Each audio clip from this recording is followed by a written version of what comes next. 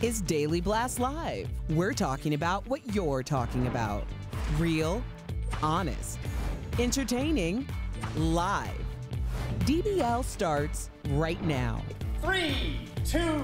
Welcome to DBL. It is Tuesday. I look like a faux Jackie Kennedy. I love it. Do you? It's yes. Simon Cowell neck. I love it. Thanks, guys. All right, it's Tuesday, October 20th. I am Tori, of course, here with Al. Hello. Lindsay joins us from home in a similar outfit. I like it. Look at We're matching, Tori. Love it. I love You guys look like matching first ladies or presidents. Thank you very much. I caught it. You were coming. Thank you. Coming for the I saw the smoke from the misogyny train. It was coming for me. It's right there. You can be president, too. All right, we're just days away from the final presidential debate on Thursday. Aren't you guys looking forward to it? Huh? Yay. Okay. As you may have heard this time, the microphones will be muted. That way, each candidate will not be heard interrupting the other during their 2-minute answers on the topics. Can we do this on this show when you interrupt me? We're just going to keep going. We're also learning what lines of attack the candidates are likely to take. So the president, we think, will challenge Biden about his son Hunter and those alleged emails that were found on his laptop. Joe Biden will likely challenge the president about his large rallies that go against coronavirus protocols, as well as the president's attacks against his own health officials like Dr. Fauci. I want to go to Lindsay first. Do you think muting will help, or will President Trump, who has a strong projectional voice, that's not a word, will he just yell? I hope he doesn't yell over the moderator, because the moderator is Kristen Welker, somebody that I worked with since I was in college. We worked at NBC 10 together, then MSNBC. She's the example of a very fair journalist. She also doesn't take any crap, and so I know she's going to go up there and really just use that mute button and really make sure that this debate is worthy of our time. I know last time all we heard is a bunch of screaming and yelling on both sides, and so this time we actually want things answered, not just from the potential vice presidents of our country, but from the real presidents of our country. That we need to answer all the questions that weren't answered last time because they were busy fighting with one another. Oh, it was just awful. We all remember that dumpster fire. Al, do you think muting the mics will help? I don't think it'll help. I'll be super honest. I think President Trump is used to this, and when you call it a bully pulpit, that's what it is. You can literally yell from it. I think it's going to be another mess. Al, do you have higher hopes? I do have higher hopes, just because I'm hoping with the muted mic, you won't be able to hear him, because it'll almost sound like somebody's yelling at you on speakerphone from 2 rooms over. Right. So you won't be able to hear it, and Joe Biden's mic would, and the moderator's mic would overtake that sound. And I really think what we're doing here, if anybody's ever like seen any kind of therapeutic show where they're like, you can only talk if you're holding the ball or the teddy bear, the reason you do that is so that you can get a complete sentence out, get a complete thought out without being interrupted and without getting sidetracked by what somebody just interjected. So hopefully it'll work, because we've got 2, maybe 3 issues in this country you might want to talk about? I feel like there are some. I also just want to let everyone know, when you start going after the doctors and the scientists, and that's, of course, what we're seeing this administration do, saying they're idiots, for instance, yesterday, that's when you start to see what I think of as this Machiavellian or dictatorship regime, right? Don't trust the press. Don't trust your friends. Don't trust the doctors. Don't trust the scientists. Don't trust the professors. Don't trust anyone. Only trust me. That leads to blind loyalty, and that is dangerous. So I really dislike him going after someone like Dr. Fauci, who has been a civil servant and has helped us with Ebola and AIDS throughout this country. All right, let's talk about ripping politicians. Late night hosts love to rip on their shows, and a new study is looking at Stephen Colbert and Jimmy Fallon. It turns out they target the president way more than Joe Biden. It's not even close. 97% of the jokes on those shows went after the president. 455 were about President Trump, and just 14 jokes were about Biden. I'm going to turn to my resident comic here and just say, is that because President Trump is funnier? There's more fodder. He's more chaotic, so there's more to make fun of. I definitely believe so, and I think we have proof of this. I mean, was Bill Clinton a Democratic president? Yes. Did any late night host make fun of him? I don't remember. That's a good point. Was he? There was a strong. There were jokes? Skewed. Oh, okay. There was a skew. Oh, okay. That's fair. Lindsay, I think I heard one joke about Clinton. Probably in my 43 years of life. That's it. So I think you go after, you're making an entertainment show. Where's the source of entertainment? How can we spin it for our audience? We want to just sell commercials. That's all it is. It's nothing personal. He's also the president, right? Like, he's the one in charge right now. Lindsay, do you agree with Al that that's what's sort of funny?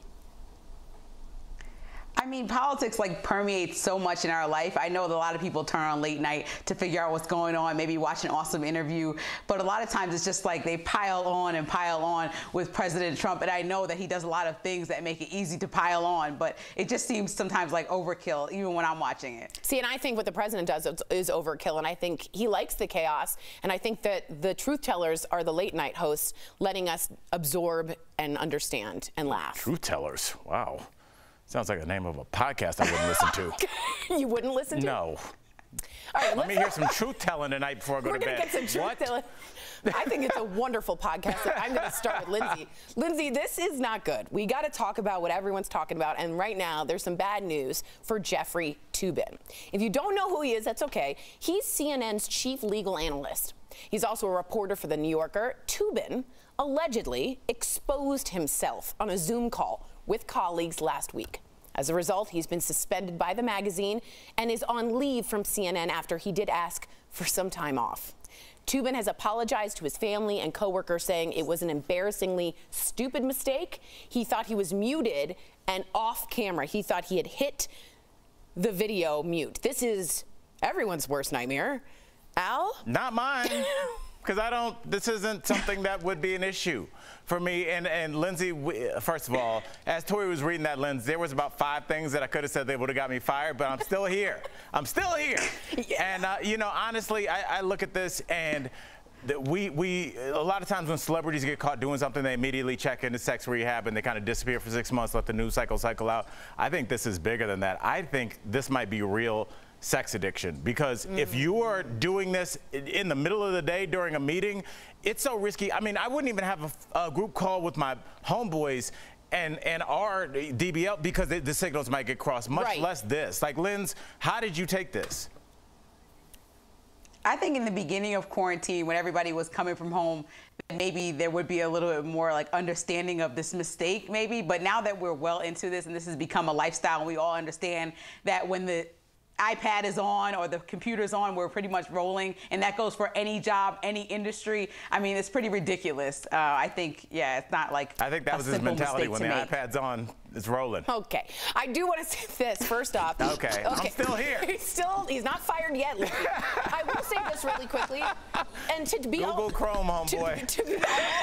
To be in all seriousness, though, you don't see this happen to women. Now, I know it's different for men because it's a different act, but no woman is seemingly having her pants off, letting it, and we allegedly don't know if this is true, but was sort of doing things during a Zoom call, because that's just completely unprofessional. We constantly see this happen with problems with men, and I just have to point that out. We constantly see this with men? Well, we see exposed on Zoom calls?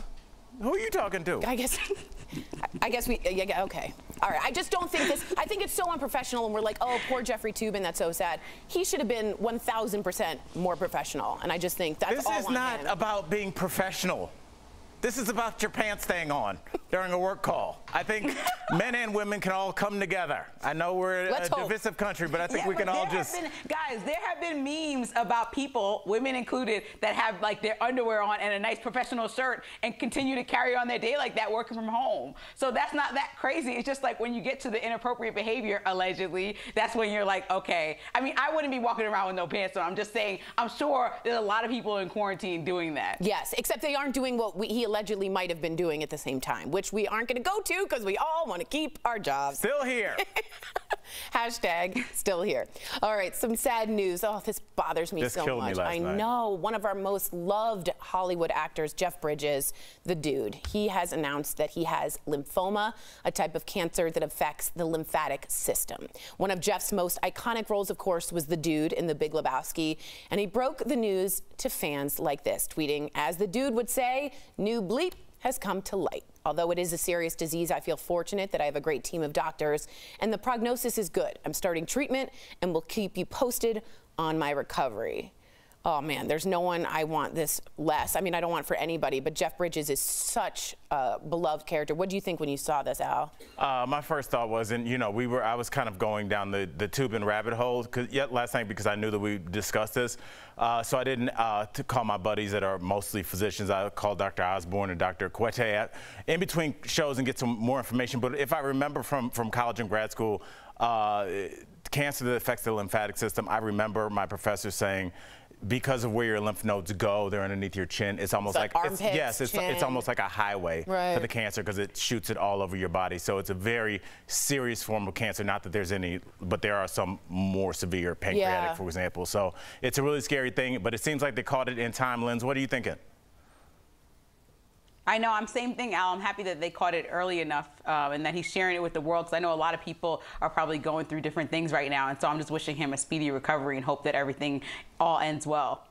Yeah, I agree. My grandfather actually passed away from lymphoma, so it touched really dear to my heart. He's such a young sense about him. Like, the dude, although he's old, he's got this like very youthful sense about him, and he's so alive, Jeff Bridges. He's so goofy and wacky that no one wants to see anything come to him, and we love the and whole it won't. family. I'm putting that in the universe now. There you go. This aggression will not stand, man. That's right. That's from the Lebowski. Good job. The Big Lebowski, the Big too. And the Lebowski was and the little one. It was the lesser-known Lebowski that never came out. Lindsay, stick around. Coming up on DBL, more and more young adults, they're living with their parents during the pandemic, but one major company is trying to lend a helping hand. And as the pandemic continues, we thank our coworkers who are working from home. Oh, you're welcome. Not you, you're here. We'll be right back.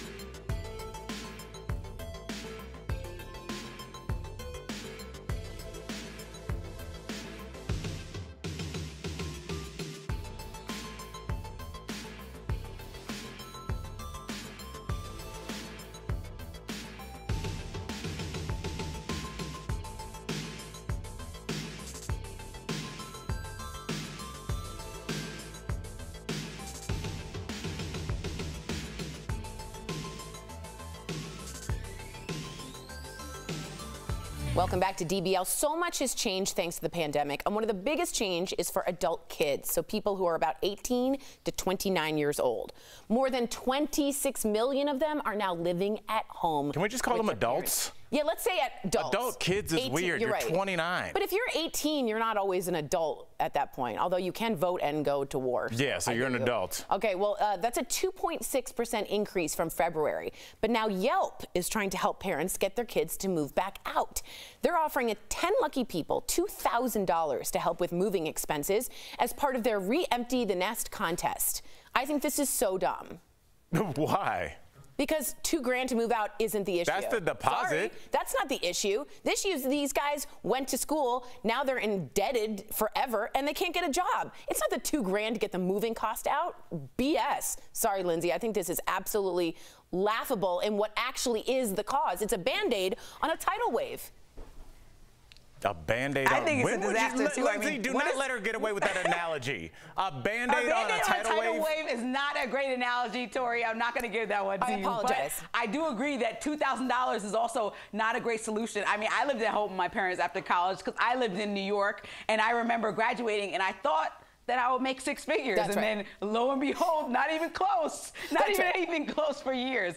And so, yeah, you live in New York and it's hard to live. I mean, I know people that put up fake walls in a one bedroom so that they could live alone and not with their parents. So I understand why people are at home, and $2,000 is not going to help if you don't have a job. Lindsay, you're who- talking to a person that lived in Queens, New York, and I lived in a half living room where the gentleman that lived there, it was a one bedroom, but the living room, he had set up like almost like a clothing line, and it was just a fitted sheet over it. And A clothesline? A clothesline, yeah, and my bed was on that side. Wow. But people that I didn't know would be on the opposite side of that sheet watching TV.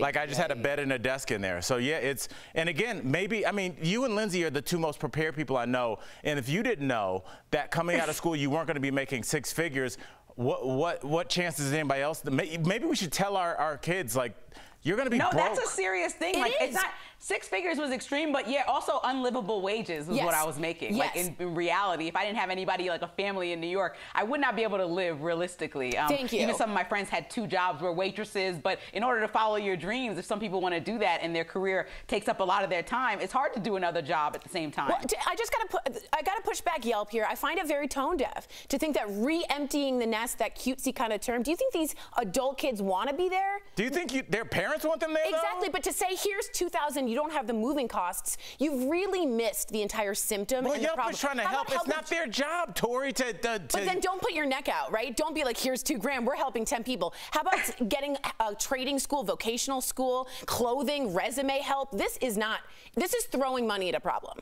First of all, they're not throwing a lot of money at the problem. $2,000, Yelp, come on, y'all. They're tossing it. That's like somebody's kind of rich uncle. What? Here's $2, go do something. Yeah, I don't like not it. enough. Let me know if you agree or disagree.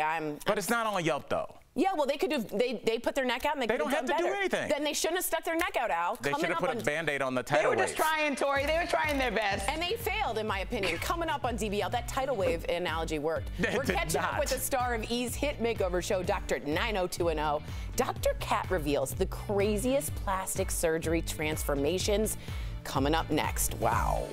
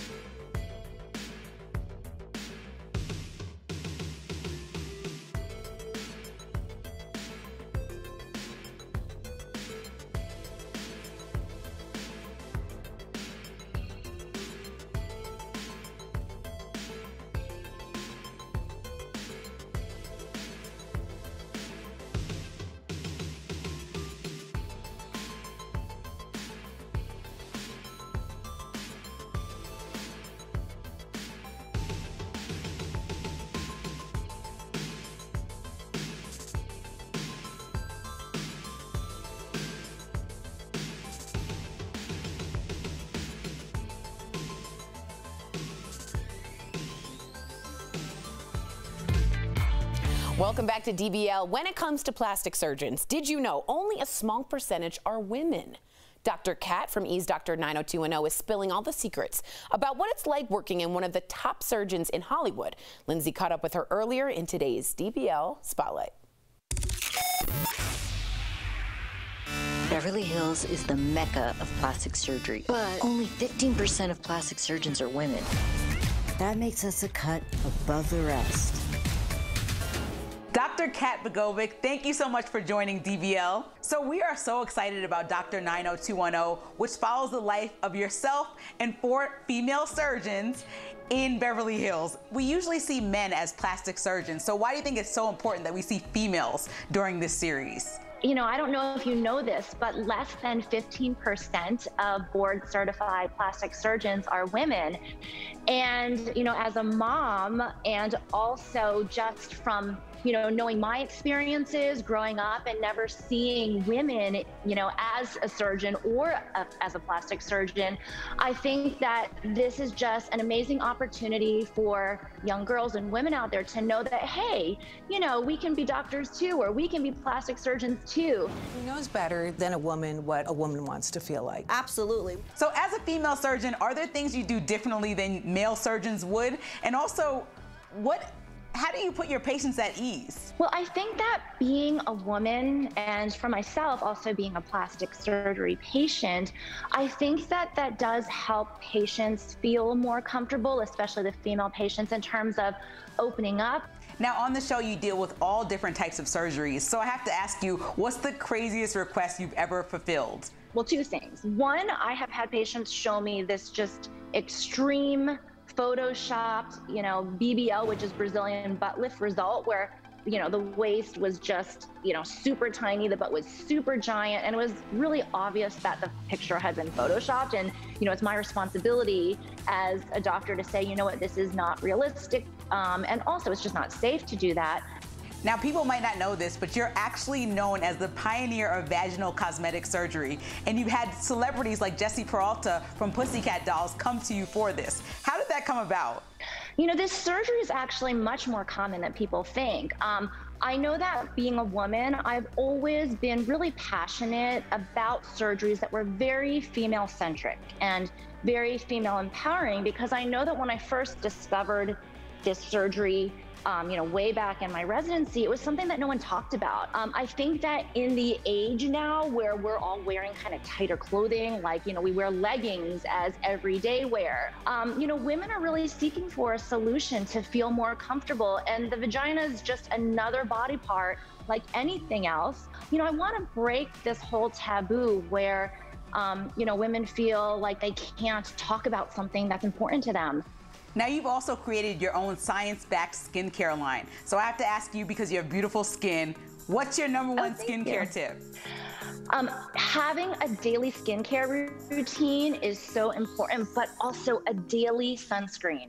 And that was like one of my favorite products that took forever for me to formulate. Every day we're constantly exposed to harmful UV rays from the environment that are basically gonna, you know, break down collagen and give us wrinkles. So daily maintenance and prevention is the key to great skincare. Dr. Kat, thank you so much for coming on DBL. You can catch Dr. 90210 Mondays on E. We'll be right back.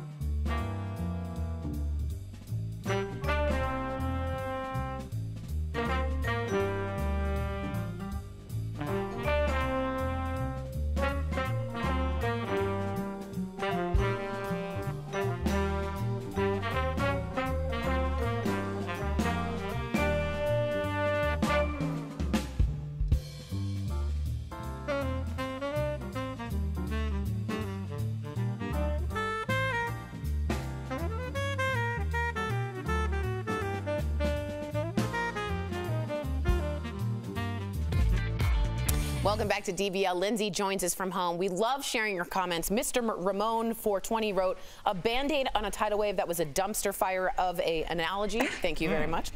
We also got Tori is hot. I just had to say that. A lot of people say, are we sure about all this about Jeffrey Toobin? Was it full exposure or just a man in boxers? Al, do you want to just... It seems like it was the entire meal. Okay. It seems like it was everything. That's correct. And Chrissy... Appetizer. You know when you get 2 desserts? When you just like, let's each get our own separate fork? Like, it was that kind of meal. It was my kid graduated from law school meal. Oh, boy. Okay. DBL's new every day. We'll see you same time, same place tomorrow.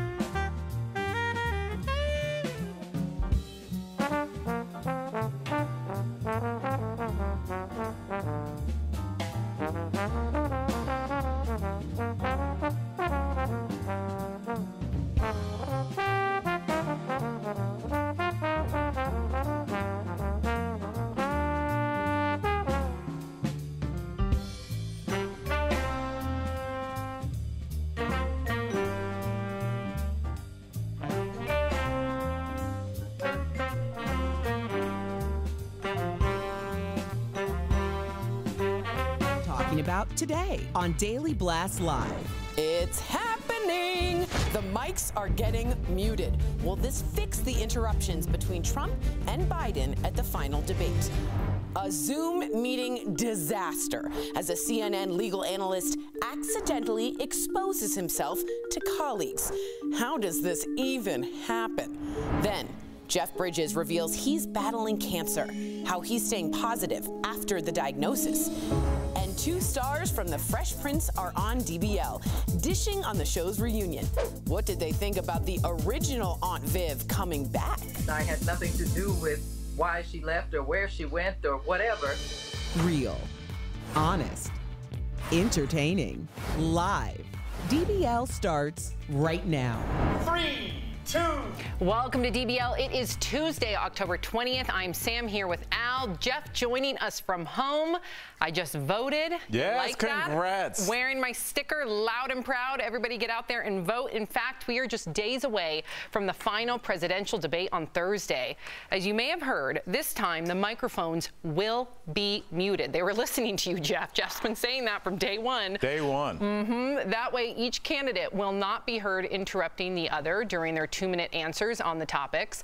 We're also learning what lines of attack the candidates are likely to take. The president will challenge Biden, we would only imagine, about his son Hunter and the alleged emails that were found on his laptop. Joe Biden, we believe, will likely challenge the president about his large rallies that go against coronavirus protocols, as well as the president's attacks against his own health officials like Dr. Fauci. Okay, so Jeff, literally for months now, you've been saying, even before, you said it when it was just like the normal debates, right? When it was looking for a Democratic candidate, presidential candidate, before it was even the dumpster fire that it was a couple weeks ago, you said mute the mics. Well, If I did, awesome. What a great idea. But I just want to hear them talk a little bit longer. That was the whole thing. And I believe the way they're setting this up is they're going to ask Donald Trump a question, give him 2 minutes to answer, muted, uninterrupted, and vice versa with Joe Biden. But then after their 2 minutes, they're going to be able to go at each other. There's still going to be a little back and forth. It's just going to be that 2 minutes uninterrupted, which is, I think, a great step up from what we had last time. I think anywhere we go from last time is going to be a step up. And Jeff, you'll see this a lot when like in couples in group therapy. They'll usually have like a ball or a stick or something, and when that person is holding that, they are the only people that are allowed to talk. And although that might look silly or seem silly to some people, the reason for that is when you mute everybody else, somebody can complete a sentence, which leads to completing a thought, which means that you can communicate. If I am trying to say something and Sam says, Al, you can't say that, and I'll say, well, what do you mean I can't say that? Now I'm off subject of what I was originally talking about, and it is a tactic to kind of, take away from the person's message. So I do want, let's air these ideas out, give them oxygen, and if people resonate with them, they will fly, and if they don't, they'll flop. Yeah, because otherwise it cheats the American people, right? We all want to learn about yelling. The policies. It's Bad Girls Club. That was a good show. It was. Okay.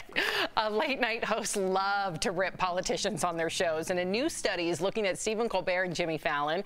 It turns out they target the president way more than Joe Biden, and it's not even close. 97% of the jokes on those shows went after the president. 455 were about President Trump, and just 14 jokes were about Biden. So, Jeff, is that fair to the president, or is it just easier to make fun of the president? Because Joe Biden isn't, listen, he's boring, in my opinion. Yeah. Joe Biden's boring. Listen, late night has been making fun of presidents since the beginning of their start. Saturday Night Live always makes fun of the presidents.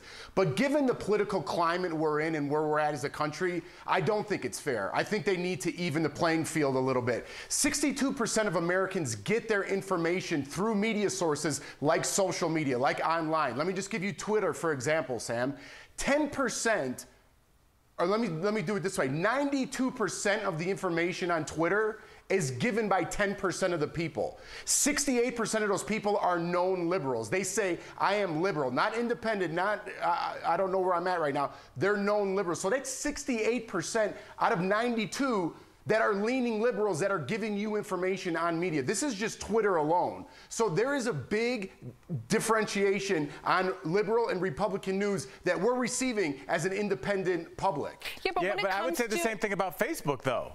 Facebook is very right-leaning. Facebook is very conservative, and Facebook is run by Jeff Zuckerberg, who is at least friendly with our president. Mark Zuckerberg. Excuse me, what did I say? Jeff Zuckerberg. CNN. Okay. I know he'd be happy to hear that he read. Yes. And you added a berg to Jeff Zuckerberg. So, he's not only fairly friendly with our president, I mean, let's be honest, TikTok, that was kind of really dominating Instagram and Facebook combined, all of a sudden the president had a problem with them and they were forced to sell that to an American company. So that's very interesting that, yes, Twitter is very liberal, but Facebook and Instagram, which are owned by at least somewhat conservative guy, when competition came that was beating them soundly, all of a sudden that competition was eliminated and was about to be banned in the United States. So, but I think the bottom line is we shouldn't be getting onto some social media, but we do anyway. Listen, I agree with you, Jeff. I do. Let me jump in too when you're done. Okay, I do agree with you. However, when it comes to late night, and I know that late night skews liberal, let's not pretend that it doesn't. That's what I was going to say. Okay. Can it just boil down to material? Like Clinton, there's a lot of material. Jay Leno to go made his career on Bill Clinton jokes. Rightfully so. There's a lot of material to go after President Trump. He is a caricature. So whether you like him or not, whether you like Clinton or not, that's easy jokes to write about. Jeff?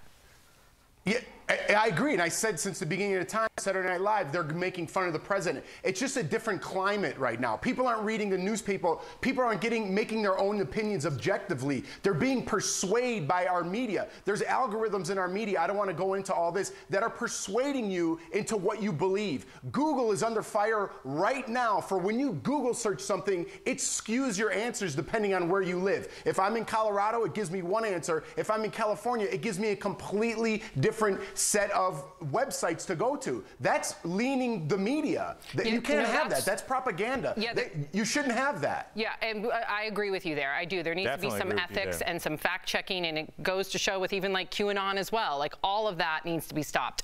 All right, so we do have some bad news for Jeffrey Toobin. If you don't know who he is CNN's chief legal analyst. He's also a reporter for The New Yorker. Toobin allegedly exposed himself on a Zoom call with his colleagues last week, and as a result, he's been suspended by the magazine and is on leave from CNN after he asked for some time off. So Toobin has apologized to his family and his co-workers, saying it was an embarrassingly stupid mistake and an accident. He thought he was muted and off camera at the time. Al? I mean, I went down this rabbit hole last night, Jeff, and yes, initially you kind of giggle, but at the same time, this is a very serious situation. I think that we see celebrities kind of get out of situations where they may have been committed an act of infidelity, and they say, I'm just going to go to sex rehab, and then they leave for 6 months to get out of the news cycle. Jeff, when you are doing what's alleged that he did during his work Zoom call in the middle of the day, I think this may be actual sexual addiction. I'm not trying to absolve him from public scrutiny, or I'm sure he's getting a ton of jokes and memes and all that kind of stuff, but this seems like a very serious situation. Man, well, dude, I was going to go the other route with this, Al, but you want to take it there. Listen, if you have an addiction or not, aren't there some kind of laws you have to live by still? Aren't there some kind of morals you have to live by? Like, you know, don't masturbate while I'm having a meeting during the day? I mean... It's like you have to live by some laws, right? Believe me. Allegedly, but yes. But we're also speculating. Yes. First of all, I agree with both of you. I do not condone it. However, where I disagree, this is almost a different conversation that I would like to bring up. We, as a world, are now dealing with working from home. People are on Zoom calls for upwards of 6 to 8 hours a day. I was on a 3-hour Zoom call just a few days ago, and I found myself breastfeeding. I had to quickly make sure I wasn't on video because I'm trying to balance being a mother with the Zoom call. I know that if you go on Twitter, there's like a hashtag of Zoom fails, and you see people that thought they were not on video and they're changing, or people going to the bathroom not knowing that they accidentally clicked the video. So we are in an interesting time right now where we have this intersection of work life into our home life. Again, I'm not condoning it. However, are you this saying is a weird new that normal. We're so busy we can't forget not to break out in potential masturbation because we're at work? Like, what are you saying here? I'm saying, listen, I'm saying he's on a work call. Yeah, I don't, believe me, I agree with you. I do not condone, first of all, it's all alleged, and I do not condone what happened, but I do think it brings up a larger conversation that a lot of us are now working from home for a lot of hours a day. Things happen in those hours. Again, not condoning what he did, but I know I had a very scary incident where I thought my breast was exposed as I was literally nursing my daughter or my son, and I was also on a work call. But what are you going to do when you're on a 3-hour work call? Again, not condoning it. I'm just saying we're in a new normal. But that's not a sexual act. Listen, here, let me just put a button on this, okay, guys? Please, Jeff. Listen, allegedly, don't play with your tubing while you're zooming. That's for all the kids at home. Do you have that on a mug as well? Jeff, that's I think, Sam, you are the sweetest person I've ever met. There is no like, hey, look, sometimes you're real stressed and you got a 5-minute window. No. I agree. This is post-work time. I agree. I just wanted to bring up a whole nother conversation within the conversation. Okay. I know we have to go. Jeez, Jeff, stick around. Coming up on DBL, Tiger King star Carol Baskin gets very real about her personal life and makes a stunning revelation. Plus, more and more young adults are living with their parents during the pandemic, but one major company is trying to lend a helping hand. And as the pandemic continues, we thank our co-workers who are working from home and doing a lot of Zoom meetings. We'll be right back. We love you guys.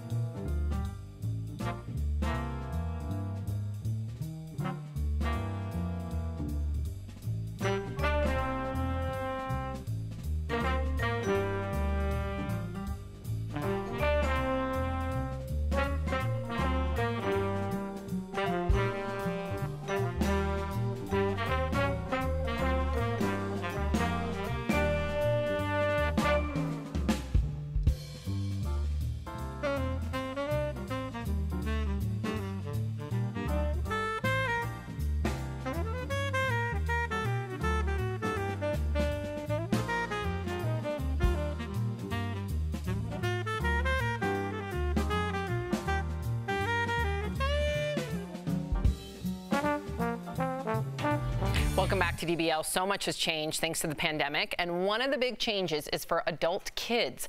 People who are 18 to 29 years old. More than 26 million of them are living at home with their parents, and that's a 2.6% increase from February. But now Yelp is trying to help parents get their kids to move back out. They're offering 10 lucky people $2,000 to help with moving expenses as part of their Re-Empty the Nest contest. Al, is this a good idea, a bad idea? Is this even helping? Look, you don't want to shoot down things when people are trying to do the right thing. But, Jeff, I got to get your opinion on this, man. First of all, $2,000 isn't enough probably for first and last month's rent. But also, it's a bigger picture. It's like that means that your adult child that might be in their mid-20s to almost 30 cannot survive in the real world. And I think that's a bigger indictment on our world that our young college graduates or just, high school graduates cannot find a job. And now their parents can't walk around naked in their own house because their kid is back. Or because they're on a Zoom call. Yeah. My turn? Yes, sorry. No, I was just going to say, listen, especially with everything going on with the coronavirus and the economy, it's not shameful to try to get back on your feet and move back home with your parents. I mean, it's such a stigma attached to that you're a loser for some reason if you live with your parents. I went to LA when I was 23, 24 and stayed there for a couple years and came back home with my tail between my legs. And luckily enough, I had my parents there so I could get back on my feet again, and which I did. But those are one of those failing moments that you have to learn from and get back on your feet and become a stronger person, which I did. So the stigma attached to going home and trying to get back on your feet and your life together, I'm not down with it. I think there's a fine line here. Listen, I definitely agree that there should not be a stigma, and you should not have any shame if it comes to you need to get back up on your feet. And considering that there's not a livable wage, considering all the student loan debt, considering that we have a pandemic, I have so much empathy for the people right now that are coming out of college and they are out of work. However, I don't want that to encompass every single individual who is taking advantage of their parents. Yes. So I think it's and that really, happens too. That 100% happens. So there's a difference between enabling your children to not get back up on their feet and also taking advantage of your parents and those that really are trying to get back up on their feet. And $2,000 is a lot of money. That and Sam, I'm going to say this about you and Jeff. You guys have type A personalities. You guys are driven human beings. Jeff, you had to go home. You got yourself back on your feet. Sam, if it happened to you, you do the same thing. I think a lot of times people go home to save money, in air quotes, and then a month or two in, you're hanging out at bars, your mom's folding your clothes, somebody's cooking your meals, and you're like, hey, I'm kind of comfortable here. And your parents are like, dude, we kind of wanted to make that a sewing room or a big TV room, or your dad, that was going to be our gym. A sewing room. Some people sew. My girl sews. I think sewing's fantastic. Then why did you lambaste it right there? I wish I knew how to sew. No, don't clean it up now. Anybody that sews, Sam's embarrassed of you in your room.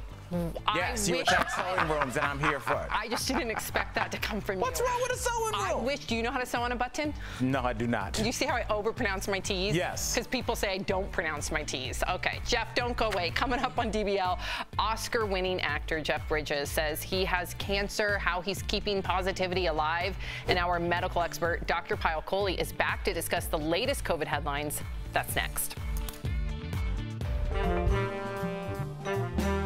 DBL. She was bright and beautiful, a young American teacher killed in South America. It was brutal. She was brutally murdered. Did police botch the investigation? Don't miss True Crime Chronicles tomorrow on DBL.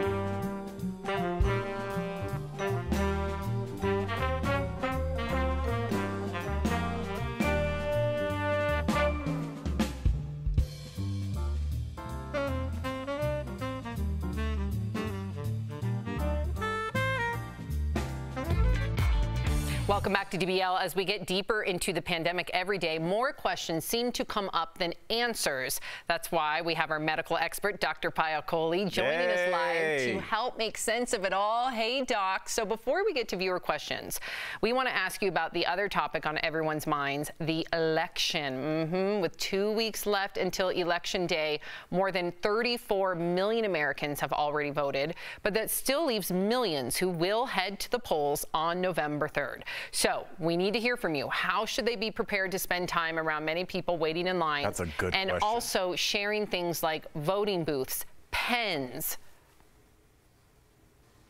You know, I'm so glad you guys asked me this question. So first off, I would say if you fall into one of those high-risk categories that we've been talking about, I strongly encourage you to vote by mail this year. I personally voted by mail for convenience, but that's a really good option. But if you're average risk and you feel comfortable going to the voting booths, there are a lot of things you can do to keep yourself safe. So I know we talk about those 6 feet in terms of standing apart at least 6 feet. I would say make it at least 10 or 12 when you're waiting inside, because remember, indoors, it spreads more efficiently. The other thing I would say is don't directly stand behind the person in front of you. Try to stagger yourself a little bit, because it's not just their droplets, it's their cloud, their aerosol that they're generating.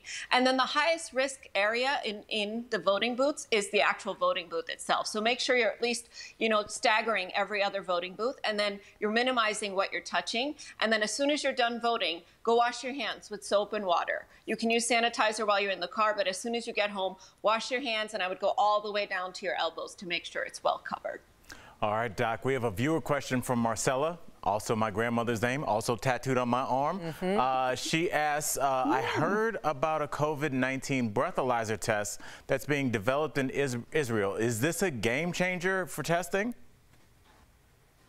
Marcella and Marcella L's grandmother, I'm so glad you asked this question, because it seems like in this race for the vaccine, we've forgotten all about testing.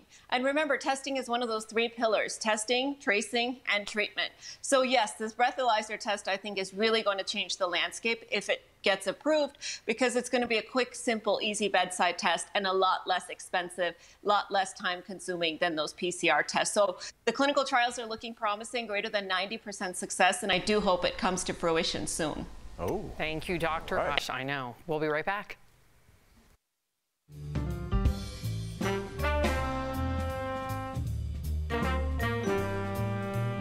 Johnny and Kathy Darlene Peoples, the North Carolina couple, died of COVID-19 just minutes apart from each other while holding hands.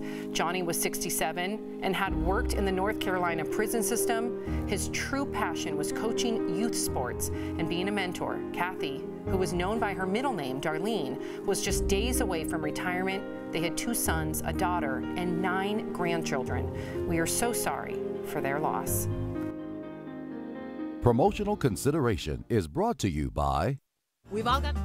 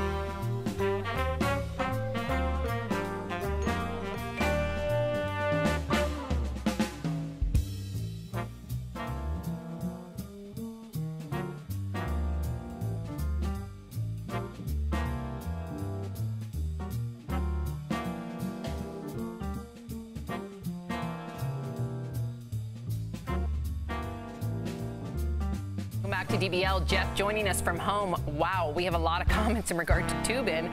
We have Benji saying Jeffrey Toobin's story is a cautionary tale for us all. Sandy says, goodness, can't you wait to get naked until after the Zoom call? Is it really that important? And Sylvia says, like a nude beach, it's always the people who you don't want to see naked getting naked on Zoom. Whoa, and there are a lot more comments. Yes, I'm sure. Are those the ones we can read? Yes. Yeah. Jeff, this ultimately, we saw the end of a person's career and maybe a cry for help, because I don't see how this is just kind of a normal act. It's not like he just had a bathrobe on and it swung open. Yeah, I hear what you're saying now, and I guess I do feel for him. But there's consequences to people's actions, addictions or not. You know what I mean? Yeah. And if you can't, listen, I'll just leave it there. Agreed. If you're sticking Completely around, agree. here's what's coming up on DBL. We're catching up with Fresh Prince of Bel-Air stars Karen Parsons and Daphne Maxwell Reid. And Carol Baskin gets candid about her love life. Yep, DBL's she new love every me? day. She may love you, Al. Yep, we'll be right back.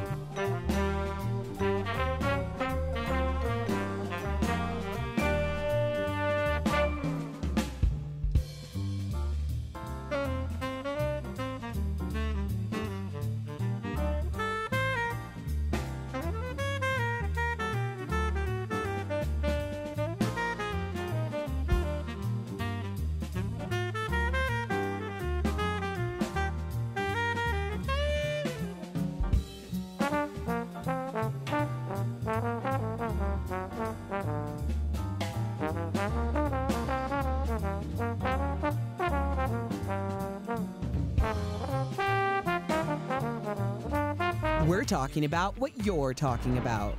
Real, honest, entertaining, live.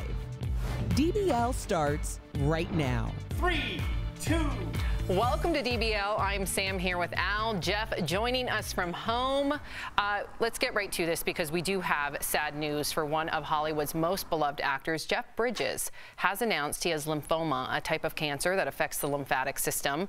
One of Jeff's most iconic roles was, of course, the dude in The Big Lebowski, and he broke the news to fans, tweeting, as the dude would say, "New bleep has come to light. Although it is a serious disease, I feel fortunate that I have a great team of doctors and the prognosis is good. I'm starting treatment and will keep you posted on my recovery." Wow. You know, Jeff, you're always someone I turn to when it comes to positivity and the silver lining, and just the way Jeff Bridges, who is so beloved, disclosed that bomb. I mean, a lot of us were shattered when we found out, but the way he did it was so positive that all you can do is feel like he's going to come out of this, right, and recover, and then perhaps be an activist for cancer and cancer prevention.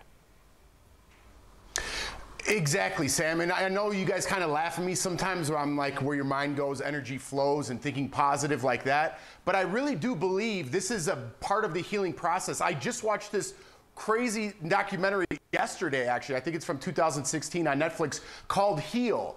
And I just watched the first part before I went to bed yesterday, and they were talking about how your mind, if you focus on whether it be cancer or something broken, your body naturally starts to heal that area if you get into deep meditation. I know I'm blowing people's minds and they don't believe in that stuff. I totally do. But regardless if you believe in that or not, just look at Alex Trebek. We're all going to pass away at some point, right? Would you rather go the last 5 years of your life or whatever it may be worrying all the time and thinking the worst? Or would you rather look for a positive outcome and then have those 4 or 5 years, whatever it may be, go by smoothly and let nature take its course? I just don't see a bad side of having a positive mind to things, even though people snicker sometimes and think I'm crazy. Right, and Jeff, we've seen public figures handle cancer diagnosis completely different, and everybody is okay with both. Like, some people have not announced it, and then they kind of quietly pass away, and their family then lets people know that they were in a battle with cancer. And other people, like you said, Alex Trebek, have come out and told their fans,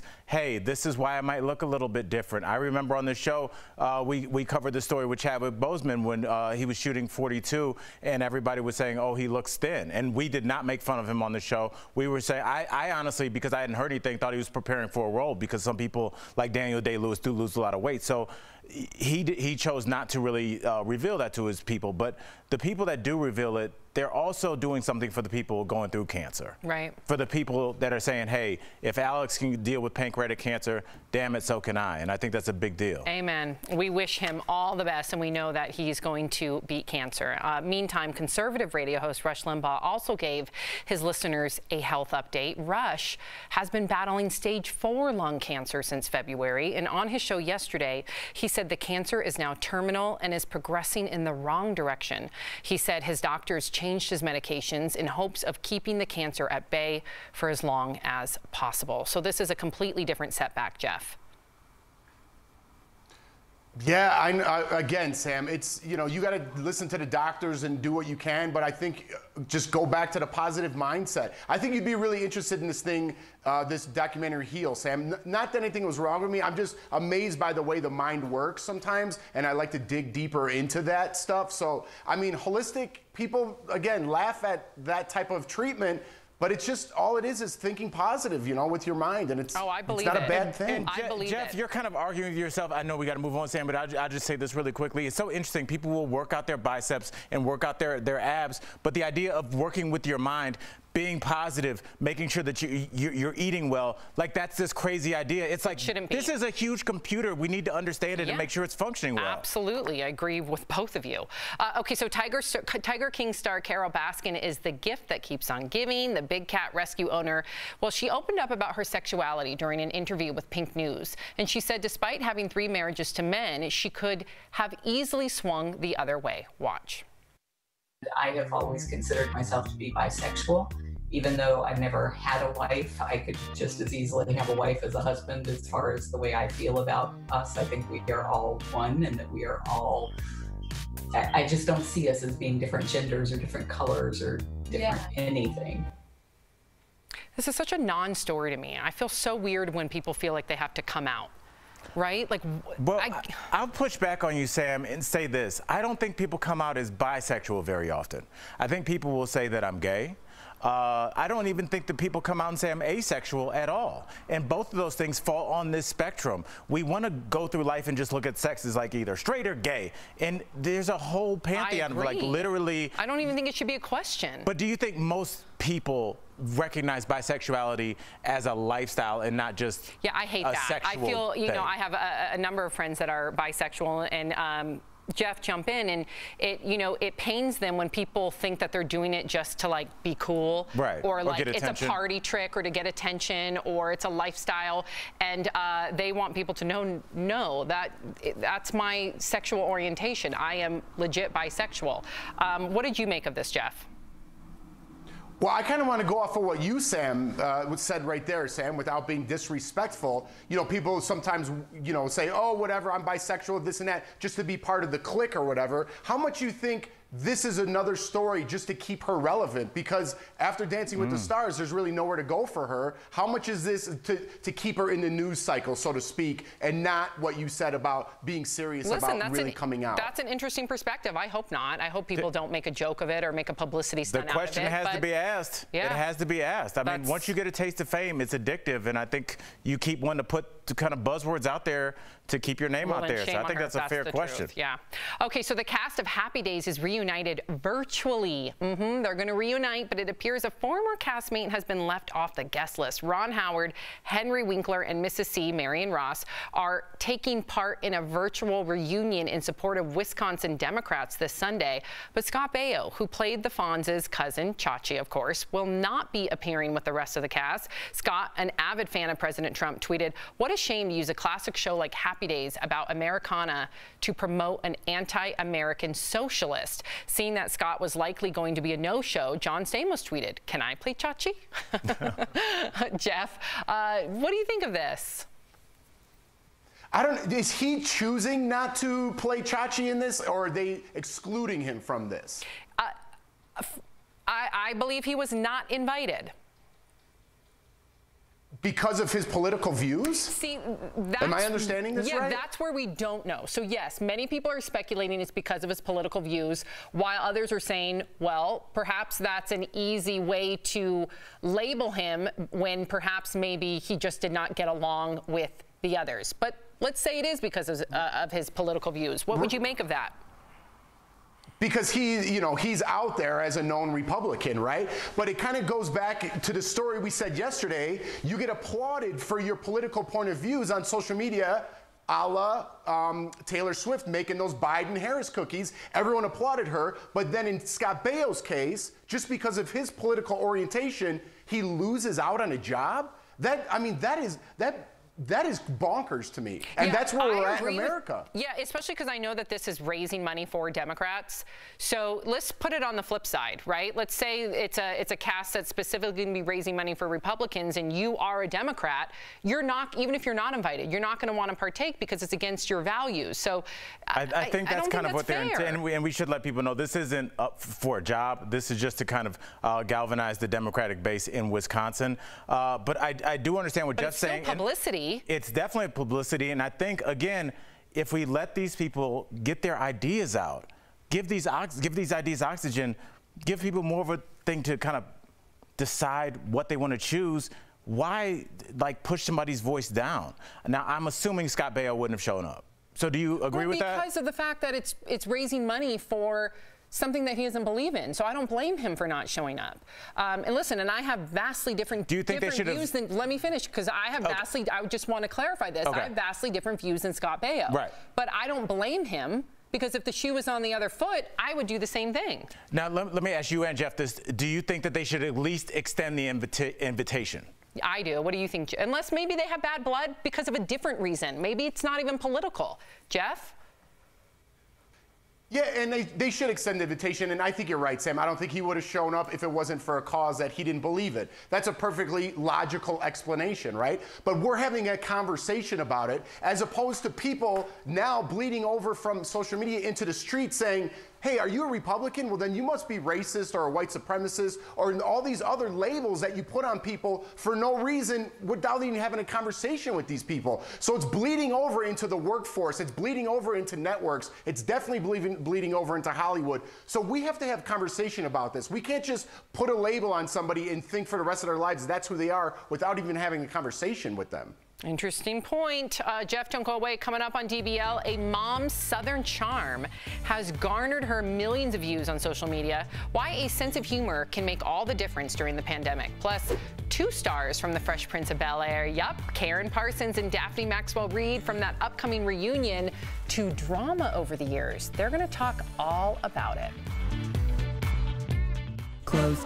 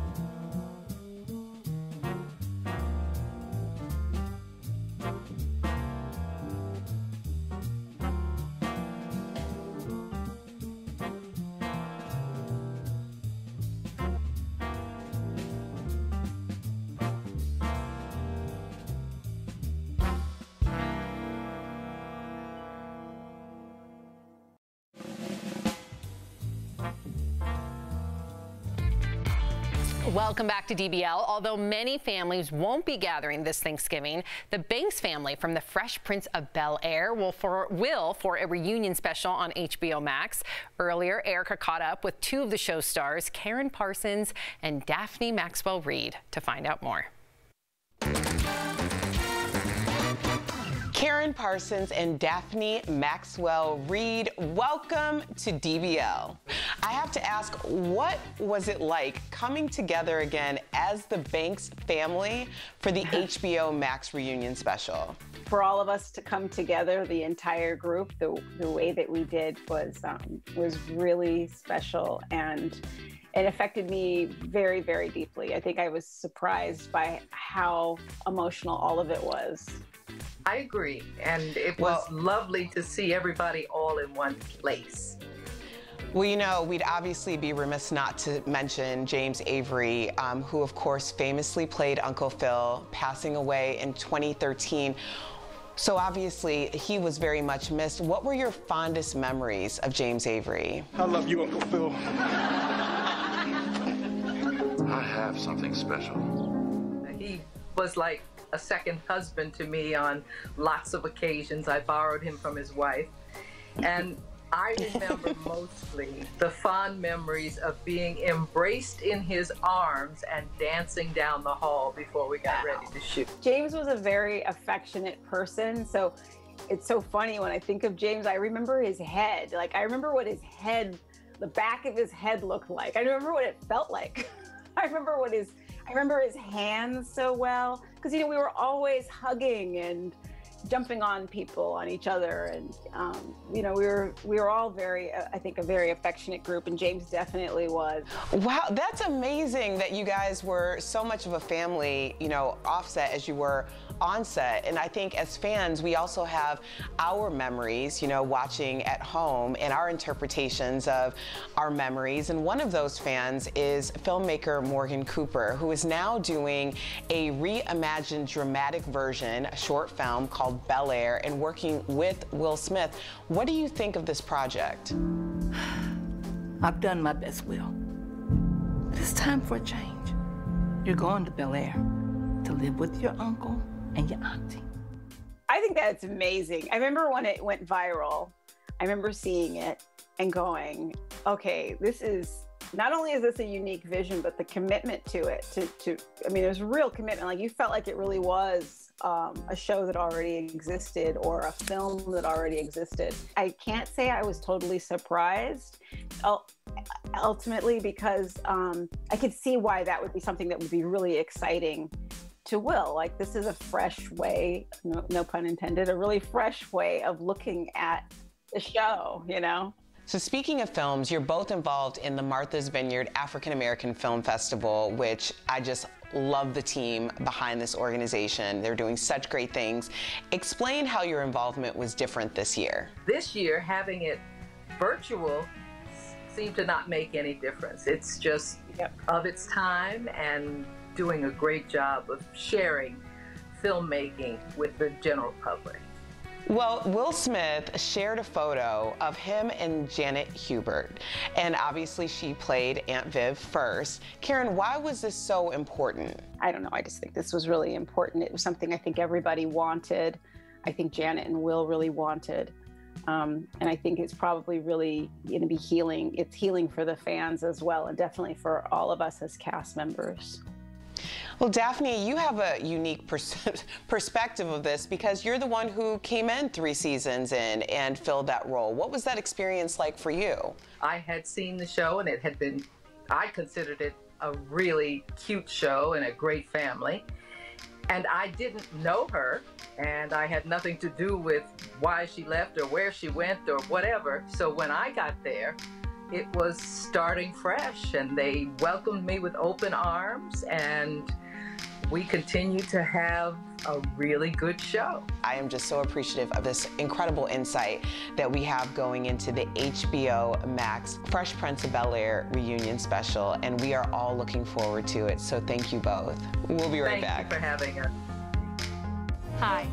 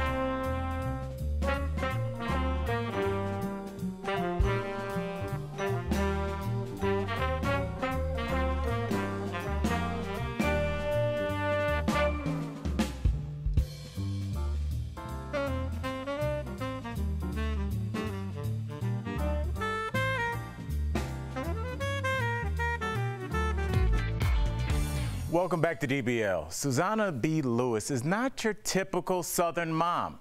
Her hilarious viral videos have launched her career as an author and a Southern humorist. Tori caught up with her earlier in today's DBL Spotlight.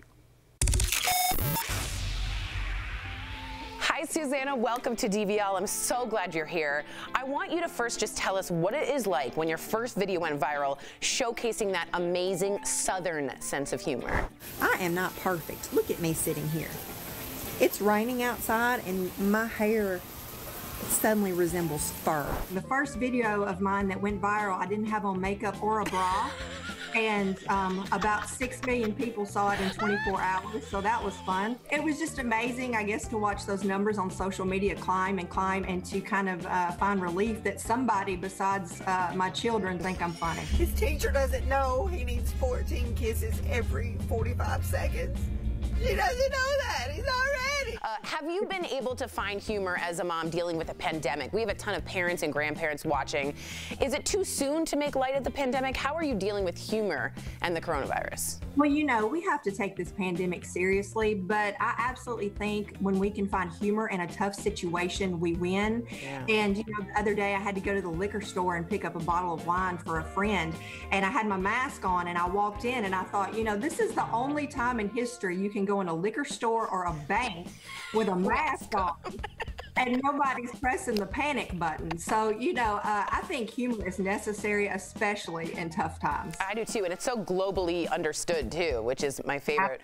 Besides laughs, you do offer tips on how to break the bad habit of just being offended by everything. We here at DBL love you for that. What is the key to breaking this habit? Because we hate cancel culture. I am so tired of being called personally judgmental and hearing other people throw the J word around all the time, okay? We have to remember that just because we are offended or because we don't agree with another person, that doesn't mean that we are right. And so we have to purposefully, on purpose, you know, have the mindset of when we hear something we don't like or don't agree with, not to go on the offense or the defense.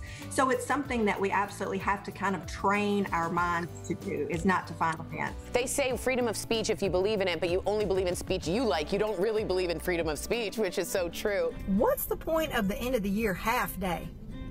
That just means I have to get up at 6:30 and then I have to go get them. Tell us and the viewers why sweet tea. As a Southern mom, why do you always need to have sweet tea? You get addicted to sweet tea. My son had sweet tea for breakfast this morning. No way. Yes, he did. And how do you make your sweet tea? Because each person makes it a little different.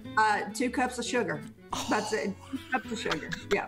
And I still have all my teeth, surprisingly. Proud of you. Very good accomplishment. Your funny take as a Southern mom can be found in your new book, How May I Offend You Today, which is, first of all, a great title. What are some of the things you share in this book you want to tell our audience? I think it has an uplifting and inspirational message that encourages readers to stand firm in their beliefs, that freedom of speech. Stand firm in that. Have a backbone when it comes to what you believe in, despite who it may offend, because you're not going to please all the people all the time, and that's okay. I feel like I've just had some sweet tea with a good friend. Thank you so much for joining us. DBL Nation, all of you will like this. Trust me. Susanna's new book, How May I Offend You Today?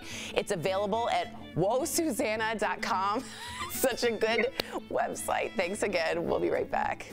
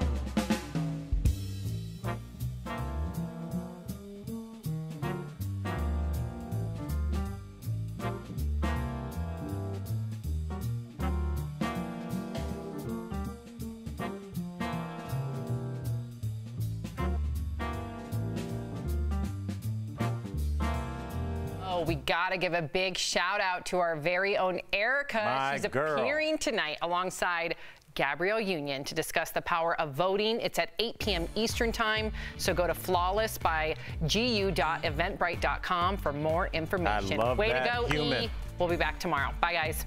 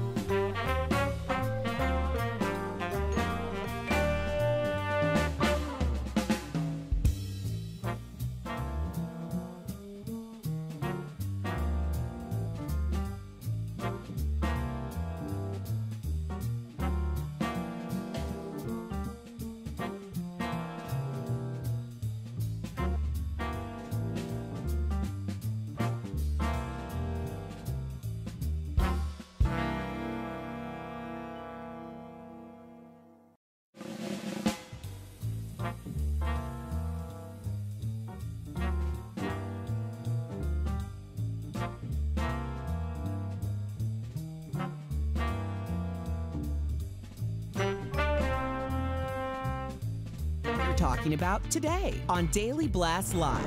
It's happening! The mics are getting muted. Will this fix the interruptions between Trump and Biden at the final debate? A Zoom meeting disaster as a CNN legal analyst accidentally exposes himself to colleagues. How does this even happen? Then, Jeff Bridges reveals he's battling cancer, how he's staying positive after the diagnosis. And 2 stars from The Fresh Prince are on DBL, dishing on the show's reunion. What did they think about the original Aunt Viv coming back? I had nothing to do with why she left or where she went or whatever. Real, honest, entertaining, live. DBL starts right now. 3, 2. Welcome to DBL. It is Tuesday, October 20th. I'm Sam here with Al. Jeff joining us from home. I just voted. Yes, like congrats. That. Wearing my sticker loud and proud. Everybody get out there and vote. In fact, we are just days away from the final presidential debate on Thursday. As you may have heard, this time the microphones will be muted. They were listening to you, Jeff. Jeff's been saying that from day one. Day one. That way, each candidate will not be heard interrupting the other during their 2-minute answers on the topics.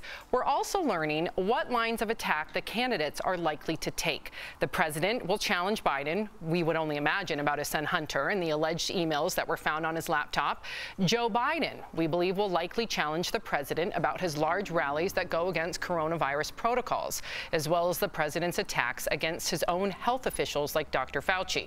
Okay, so Jeff, literally for months now, you've been saying, even before, you said it when it was just like the normal debates, right? When it was looking for a Democratic candidate, presidential candidate. Before it was even the dumpster fire that it was a couple weeks ago, you said mute the mics. Well, if I did, awesome. What a great idea. But I just want to hear them talk a little bit longer. That was the whole thing. And I believe the way they're setting this up is they're going to ask Donald Trump a question, give him 2 minutes to answer, muted, uninterrupted, and vice versa with Joe Biden. But then after their 2 minutes, they're going to be able to go at each other. There's still going to be a little back and forth. It's just going to be that 2 minutes uninterrupted, which is, I think, a great step up from what we had last time. I think anywhere we go from last time is going to be a step up. And Jeff, you'll see this a lot when it like in couples in group therapy.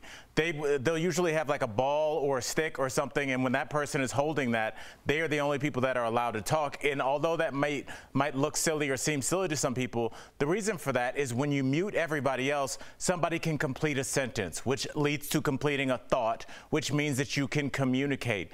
If I am trying to say something and Sam says, Al, you can't say that, and I'll say, well, what do you mean I can't say that? Now I'm off subject of what I was originally talking about, and it is a tactic to kind of, take away from the person's message. So I do want, let's air these ideas out, give them oxygen, and if people resonate with them, they will fly, and if they don't, they'll flop. Yeah, because otherwise it cheats the American people, right? We all want to learn about yelling. The policies. It's Bad Girls Club. That was a good show. It was. Okay. Late night hosts love to rip politicians on their shows, and a new study is looking at Stephen Colbert and Jimmy Fallon. It turns out they target the president way more than Joe Biden, and it's not even close. 97% of the jokes on those shows went after the president. 455 were about President Trump, and just 14 jokes were about Biden. So, Jeff, is that fair to the president, or is it just easier to make fun of the president? Because Joe Biden isn't, listen, he's boring, in my opinion. Yeah. Joe Biden's boring. Listen, late night has been making fun of presidents since the beginning of their start. Saturday Night Live always makes fun of the presidents. But given the political climate we're in and where we're at as a country, I don't think it's fair. I think they need to even the playing field a little bit. 62% of Americans get their information through media sources like social media, like online. Let me just give you Twitter, for example, Sam. 10%, or let me do it this way, 92% of the information on Twitter is given by 10% of the people. 68% of those people are known liberals. They say, I am liberal, not independent, not, I don't know where I'm at right now. They're known liberals. So that's 68% out of 92. that are leaning liberals that are giving you information on media. This is just Twitter alone. So there is a big differentiation on liberal and Republican news that we're receiving as an independent public. Yeah, but I would say the same thing about Facebook, though. Facebook is very right-leaning. Facebook is very conservative, and Facebook is run by Jeff Zuckerberg, who is at least friendly with our president. Mark Zuckerberg. Excuse me, what did I say? Jeff Zuckerberg. CNN. Okay. I know he'd be happy to hear that he read. Yes. And you added a berg to Jeff Zuckerberg. So, you know, he's not only fairly friendly with our president, I mean, let's be honest, TikTok, that was kind of really dominating Instagram and Facebook combined, all of a sudden the president had a problem with them and they were forced to sell that to an American company. So that's very interesting that, yes, Twitter is very liberal, but Facebook and Instagram, which are owned by at least somewhat conservative guy, when competition came that was beating them soundly, all of a sudden that competition was eliminated and was about to be banned in the United States. So, but I think the bottom line is we shouldn't be getting on to some social media, but we do anyway. Listen, I agree with you, Jeff. I do. Let me jump in too when you're done. Okay, I do agree with you. However, when it comes to late night, and I know that late night skews liberal, let's not pretend that it doesn't. That's what I was going to say. Okay. Can it just boil down to material? Like Clinton, there's a lot of material. Jay Leno to go made his career on Bill Clinton jokes. Rightfully so. There's a lot of material to go after President Trump. He is a caricature. So whether you like him or not, whether you like Clinton or not, that's easy jokes to write about. Jeff?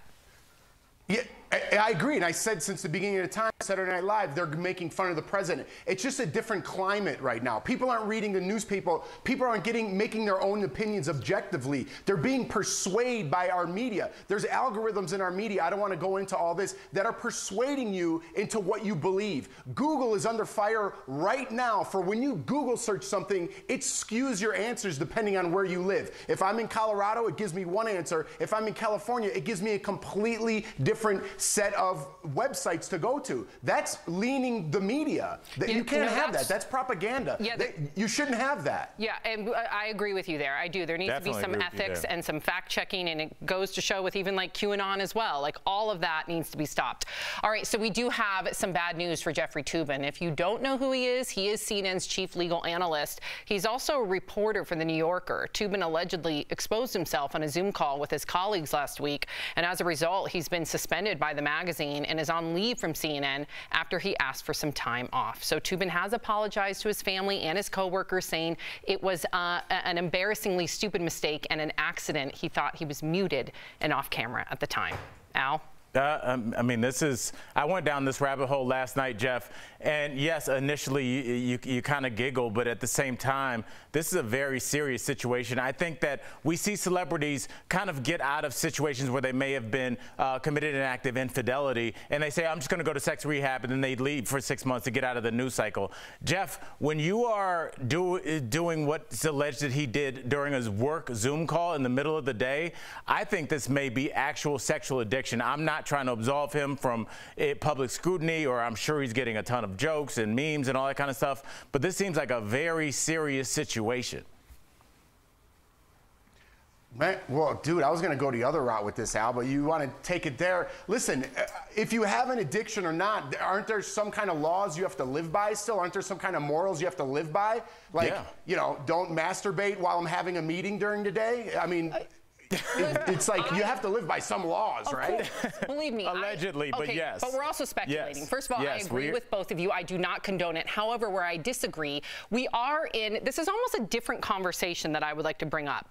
We, as a world, are now dealing with working from home. People are on Zoom calls for upwards of 6 to 8 hours a day. I was on a 3-hour Zoom call just a few days ago, and I found myself breastfeeding. I had to quickly make sure I wasn't on video because I'm trying to balance being a mother with the Zoom call. I know that if you go on Twitter, there's like a hashtag of Zoom fails, and you see people that thought they were not on video and they're changing, or people going to the bathroom not knowing that they accidentally clicked the video. So we are in an interesting time right now where we have this intersection of work life into our home life. Again, I'm not condoning it. However, are you this saying is a weird new that normal. We're so busy we can't forget to not to break out in potential masturbation because we're at work? Like, what are you saying here? I'm saying, listen, I'm saying he's on a work call. Yeah, I don't believe me. I agree with you. I mean, do not condone.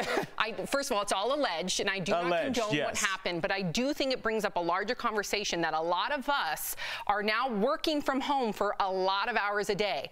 Things happen in those hours. Again, not condoning what he did, but I know I had a very scary incident where I thought my breast was exposed as I was literally nursing my daughter or my son, and I was also on a work call. But what are you going to do when you're on a 3-hour work call? Again, not condoning it. I'm just saying we're in a new normal. But that's not a sexual act. Listen, here, let me just put a button on this, okay, guys? Please, Jeff. Listen, allegedly, don't play with your tubing while you're zooming. That's for all the kids at home. Do you have that on a mug as well?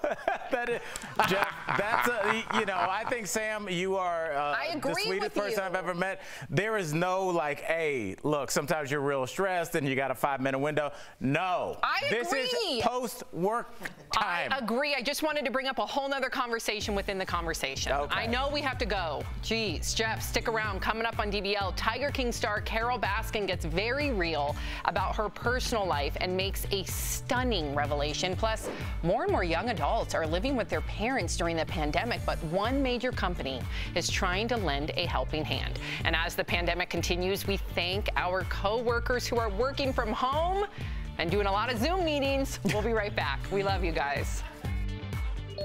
See yourself.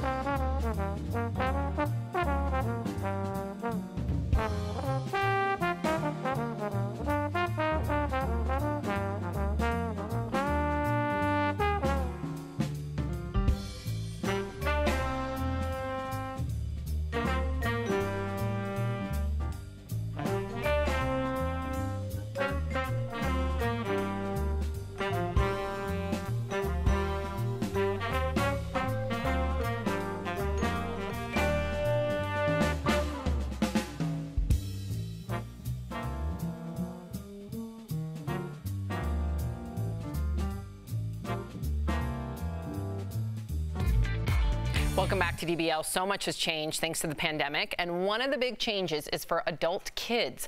People who are 18 to 29 years old, more than 26 million of them are living at home with their parents, and that's a 2.6% increase from February. But now Yelp is trying to help parents get their kids to move back out. They're offering 10 lucky people $2,000 to help with moving expenses as part of their Re-Empty the Nest contest. Al, is this a good idea, a bad idea? Is this even helping? Look, you don't want to shoot down things when people are trying to do the right thing. But, Jeff, I got to get your opinion on this, man. First of all, $2,000 isn't enough probably for first and last month's rent. But also, it's a bigger picture. It's like that means that your adult child that might be in their mid-20s to almost 30 cannot survive in the real world. And I think that's a bigger indictment on our world, that our young college graduates or just, you know, high school graduates cannot find a job. And now their parents can't walk around naked in their own house because their kid is back. Or because they're on a Zoom call. Yeah.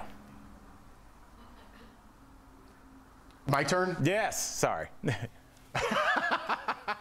No, I was just going to say, listen, especially with everything going on with the coronavirus and the economy, it's not shameful to try to get back on your feet and move back home with your parents. I mean, it's such a stigma attached to that you're a loser for some reason if you live with your parents. I went to LA when I was 23, 24 and stayed there for a couple years and came back home with my tail between my legs. And luckily enough, I had my parents there so I could get back on my feet again, and which I did. But those are one of those failing moments that you have to learn from and get back on your feet and become a stronger person, which I did. So the stigma attached to going home and trying to get back on your feet and your life together, I'm not down with it. I think there's a fine line here. Listen, I definitely agree that there should not be a stigma, and you should not have any shame if it comes to you need to get back up on your feet. And considering that there's not a livable wage, considering all the student loan debt, considering that we have a pandemic, I have so much empathy for the people right now that are coming out of college and they are out of work.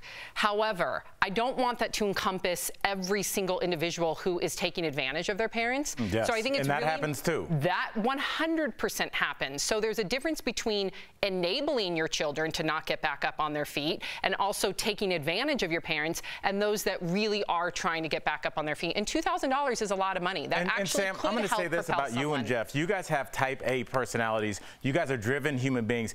Jeff, you had to go home. You got yourself back on your feet. Sam, if it happened to you, you do the same thing. I think a lot of times people go home to save money, in air quotes, and then a month or two in, you're hanging out at bars, your mom's folding your clothes, somebody's cooking your meals, and you're like, hey, I'm kind of comfortable here. And your parents are like, dude, we kind of wanted to make that a sewing room or a big TV room, or your dad, that was going to be our gym. A sewing room. Some people sew.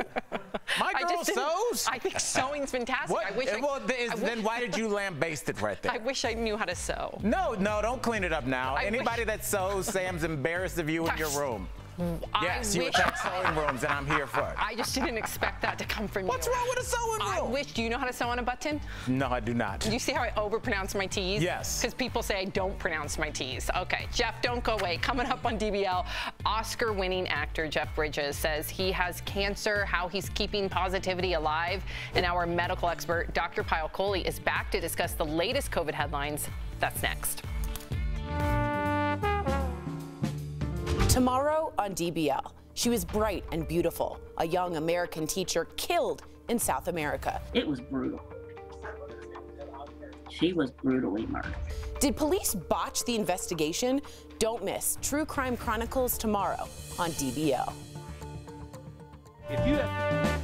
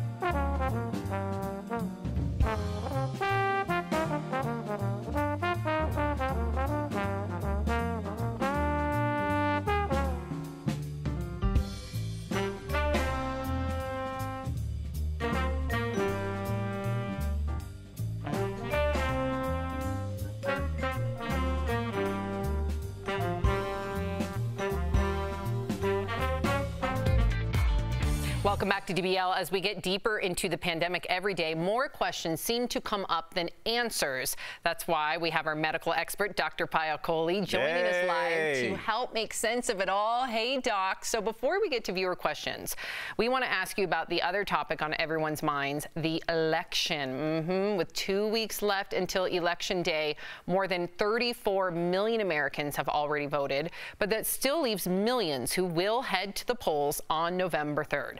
So we need to hear from you. How should they be prepared to spend time around many people waiting in line? That's a good question. And also sharing things like voting booths, pens. You know, I'm so glad you guys asked me this question. So first off, I would say if you fall into one of those high-risk categories that we've been talking about, I strongly encourage you to vote by mail this year. I personally voted by mail for convenience, but that's a really good option. But if you're average risk and you feel comfortable going to the voting booths, there are a lot of things you can do to keep yourself safe. So I know we talk about those 6 feet in terms of standing apart at least 6 feet. I would say make it at least 10 or 12 when you're waiting inside, because remember, indoors, it spreads more efficiently. The other thing I would say is don't directly stand behind the person in front of you. Try to stagger yourself a little bit, because it's not just their droplets, it's their cloud, their aerosol that they're generating. And then the highest risk area in the voting booths is the actual voting booth itself. So make sure you're at least, staggering every other voting booth, and then you're minimizing what you're touching. And then as soon as you're done voting, go wash your hands with soap and water. You can use sanitizer while you're in the car, but as soon as you get home, wash your hands, and I would go all the way down to your elbows to make sure it's well covered. All right, Doc, we have a viewer question from Marcella. Also my grandmother's name, also tattooed on my arm. She asks, I heard about a COVID-19 breathalyzer test that's being developed in Israel. Is this a game changer for testing? Marcella and Marcella L's grandmother, I'm so glad you asked this question, because it seems like in this race for the vaccine, we've forgotten all about testing. And remember, testing is one of those 3 pillars: testing, tracing, and treatment. So yes, this breathalyzer test, I think, is really going to change the landscape if it gets approved, because it's going to be a quick, simple, easy bedside test and a lot less expensive, lot less time consuming than those PCR tests. So the clinical trials are looking promising, greater than 90% success, and I do hope it comes to fruition soon. Oh. Thank you, Doctor. Right. Gosh, I know. We'll be right back.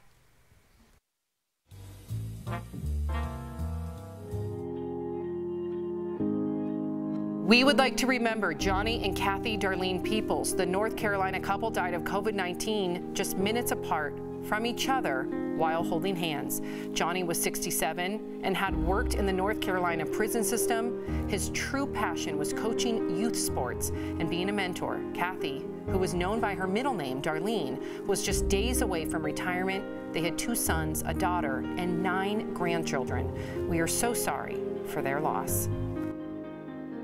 Promotion.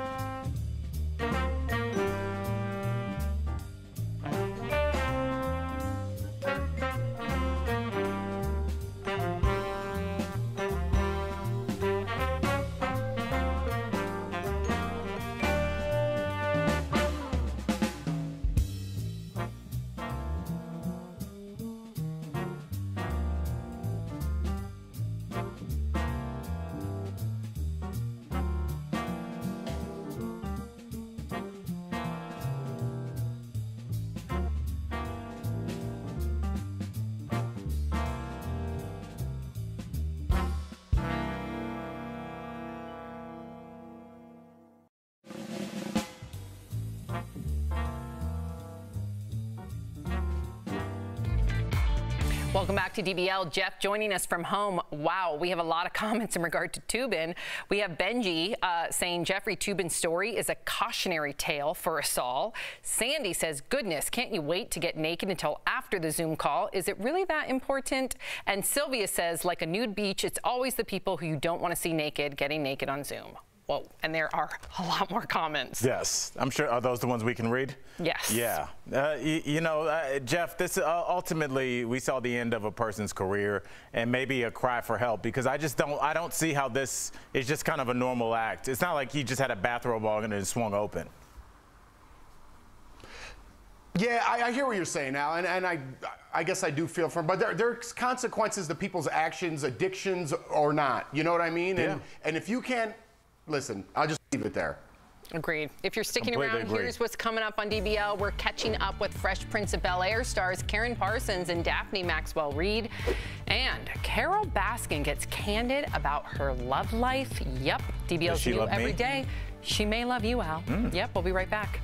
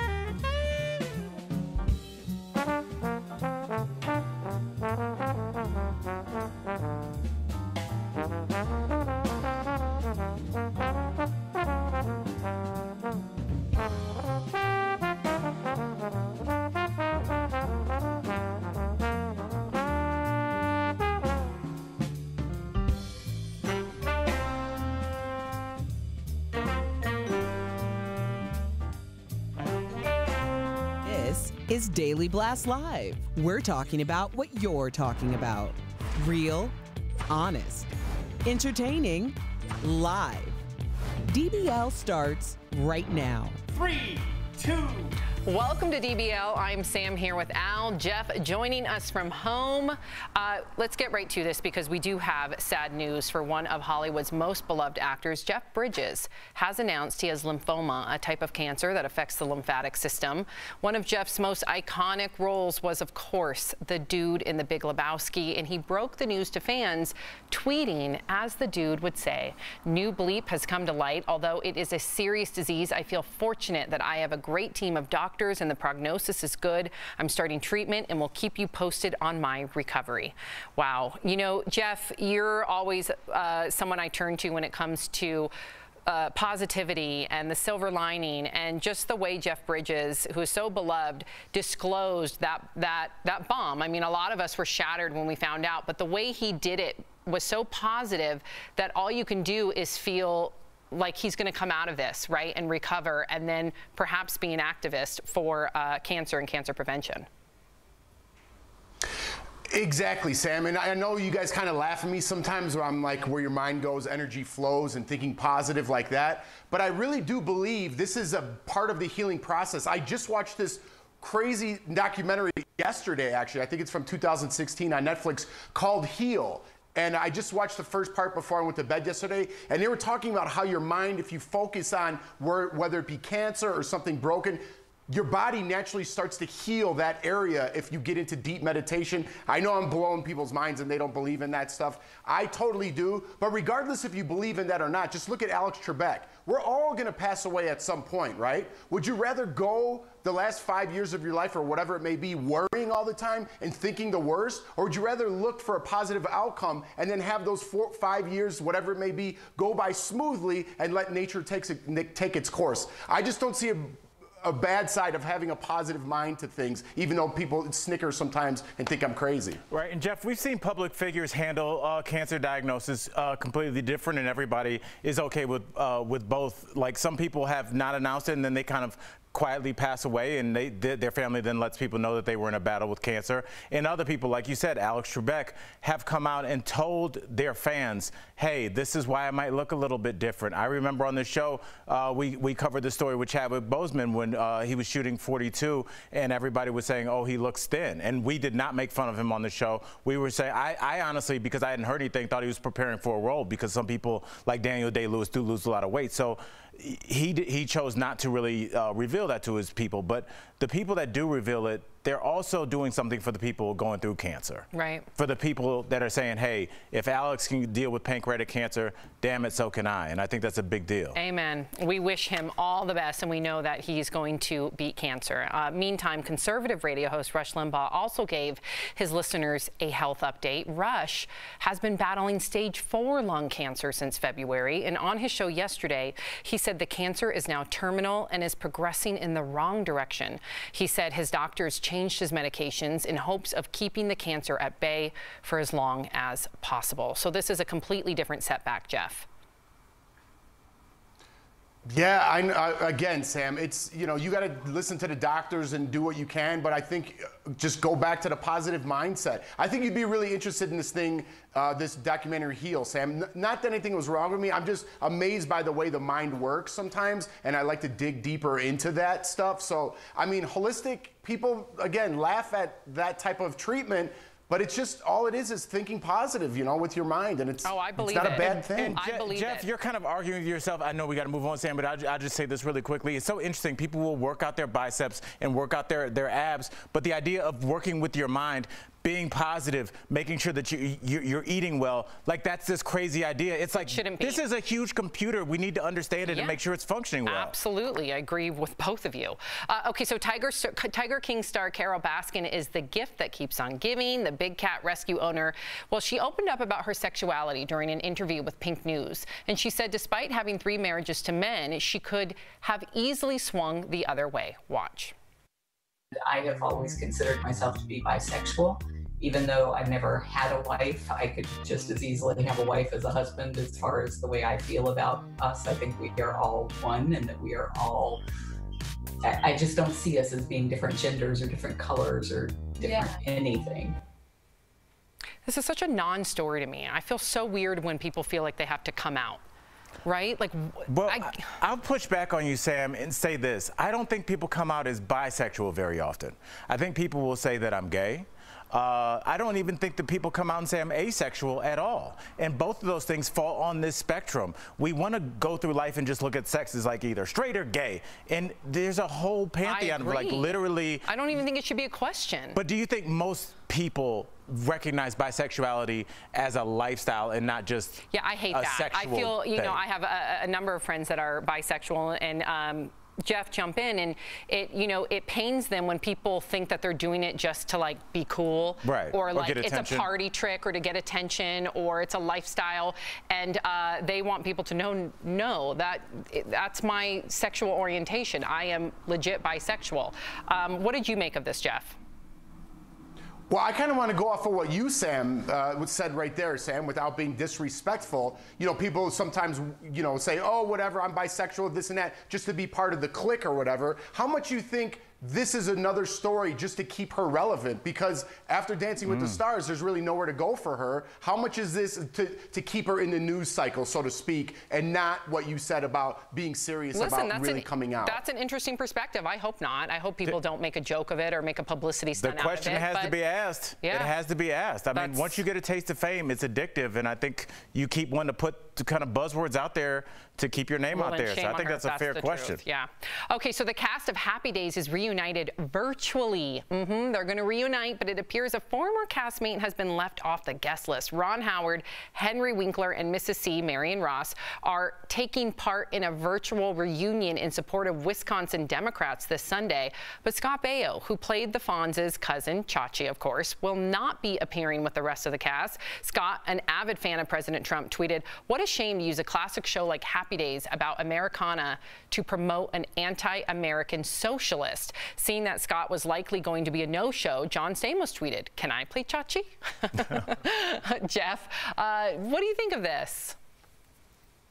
I don't. Is he choosing not to play Chachi in this, or are they excluding him from this? I believe he was not invited. Because of his political views? See, am I understanding this right? Yeah, that's where we don't know. So yes, many people are speculating it's because of his political views, while others are saying, well, perhaps that's an easy way to label him when perhaps maybe he just did not get along with the others. But let's say it is because of his political views. What would you make of that? Because he's out there as a known Republican, right? But it kind of goes back to the story we said yesterday. You get applauded for your political point of views on social media, a la Taylor Swift making those Biden-Harris cookies. Everyone applauded her. But then in Scott Baio's case, just because of his political orientation, he loses out on a job? That is bonkers to me. And that's where we're at in America. Yeah, especially because I know that this is raising money for Democrats. So let's put it on the flip side, right? Let's say it's a cast that's specifically going to be raising money for Republicans, and you are a Democrat.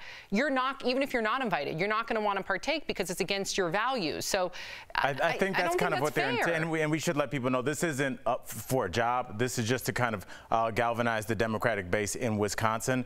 But I do understand what Jeff's saying. Publicity. It's definitely publicity, and I think, again, if we let these people get their ideas out, give these ideas oxygen, give people more of a thing to kind of decide what they want to choose, why push somebody's voice down? Now, I'm assuming Scott Baio wouldn't have shown up. So do you agree with that? Because of the fact that it's raising money for something that he doesn't believe in. So I don't blame him for not showing up. And listen, and I have vastly different views than, let me finish, because I have vastly, I just want to clarify this. I have vastly different views than Scott Baio. Right. But I don't blame him, because if the shoe was on the other foot, I would do the same thing. Now, let me ask you and Jeff this. Do you think that they should at least extend the invitation? I do. What do you think? Unless maybe they have bad blood because of a different reason. Maybe it's not even political. Jeff? Yeah, and they should extend the invitation, and I think you're right, Sam. I don't think he would have shown up if it wasn't for a cause that he didn't believe in. That's a perfectly logical explanation, right? But we're having a conversation about it, as opposed to people now bleeding over from social media into the street saying, hey, are you a Republican? Well, then you must be racist or a white supremacist or all these other labels that you put on people for no reason without even having a conversation with these people. So it's bleeding over into the workforce. It's bleeding over into networks. It's definitely bleeding over into Hollywood. So we have to have conversation about this. We can't just put a label on somebody and think for the rest of their lives that's who they are without even having a conversation with them. Interesting point. Jeff, don't go away. Coming up on DBL, a mom's Southern charm has garnered her millions of views on social media. Why a sense of humor can make all the difference during the pandemic. Plus, 2 stars from The Fresh Prince of Bel-Air. Yup, Karen Parsons and Daphne Maxwell Reid from that upcoming reunion to drama over the years. They're going to talk all about it. Closed captioning provided by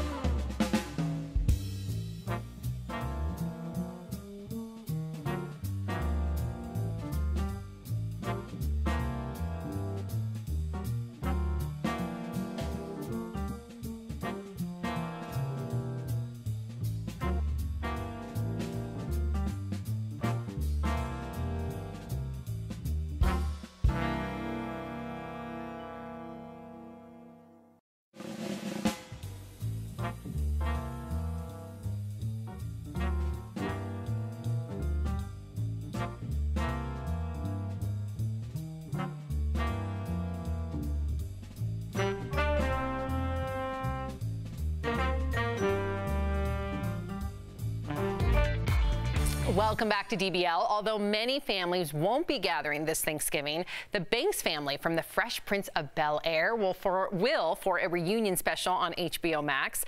Earlier, Erica caught up with two of the show stars, Karen Parsons and Daphne Maxwell Reid, to find out more. Karen Parsons and Daphne Maxwell Reid, welcome to DBL. I have to ask, what was it like coming together again as the Banks family for the HBO Max reunion special? For all of us to come together, the entire group, the way that we did was really special, and it affected me very, very deeply. I think I was surprised by how emotional all of it was. I agree, and it was lovely to see everybody all in one place. Well, you know, we'd obviously be remiss not to mention James Avery, who of course famously played Uncle Phil, passing away in 2013. So obviously he was very much missed. What were your fondest memories of James Avery? I love you, Uncle Phil. I have something special. He was like a second husband to me on lots of occasions. I borrowed him from his wife. And I remember mostly the fond memories of being embraced in his arms and dancing down the hall before we got ready to shoot. James was a very affectionate person, so it's so funny when I think of James, I remember his head. Like, I remember what his head, the back of his head looked like. I remember what it felt like. I remember his hands so well, because, you know, we were always hugging and jumping on people, on each other, and you know, we were all very, I think, a very affectionate group, and James definitely was. Wow, that's amazing that you guys were so much of a family, you know, offset as you were on set. And I think as fans, we also have our memories, you know, watching at home and our interpretations of our memories. And one of those fans is filmmaker Morgan Cooper, who is now doing a reimagined dramatic version, a short film called Bel-Air, and working with Will Smith. What do you think of this project? I've done my best, Will. But it's time for a change. You're going to Bel-Air to live with your uncle and your auntie. I think that's amazing. I remember when it went viral, I remember seeing it and going, okay, this is, not only is this a unique vision, but the commitment to it, I mean, there's real commitment. Like, you felt like it really was a show that already existed or a film that already existed. I can't say I was totally surprised, ultimately, because I could see why that would be something that would be really exciting to Will. Like, this is a fresh way, no pun intended, a really fresh way of looking at the show, you know? So speaking of films, you're both involved in the Martha's Vineyard African American Film Festival, which I just love the team behind this organization. They're doing such great things. Explain how your involvement was different this year. This year, having it virtual seemed to not make any difference. It's just of its time and doing a great job of sharing filmmaking with the general public. Well, Will Smith shared a photo of him and Janet Hubert, and obviously she played Aunt Viv first. Karen, why was this so important? I don't know, I just think this was really important. It was something I think everybody wanted. I think Janet and Will really wanted. And I think it's probably really going to be healing. It's healing for the fans as well, and definitely for all of us as cast members. Well, Daphne, you have a unique perspective of this because you're the one who came in 3 seasons in and filled that role. What was that experience like for you? I had seen the show, and it had been, I considered it a really cute show and a great family. And I didn't know her, and I had nothing to do with why she left or where she went or whatever. So when I got there, it was starting fresh, and they welcomed me with open arms, and we continue to have a really good show. I am just so appreciative of this incredible insight that we have going into the HBO Max Fresh Prince of Bel-Air reunion special, and we are all looking forward to it, so thank you both. We'll be right back. Thank you for having us. Hi, I'm Lori.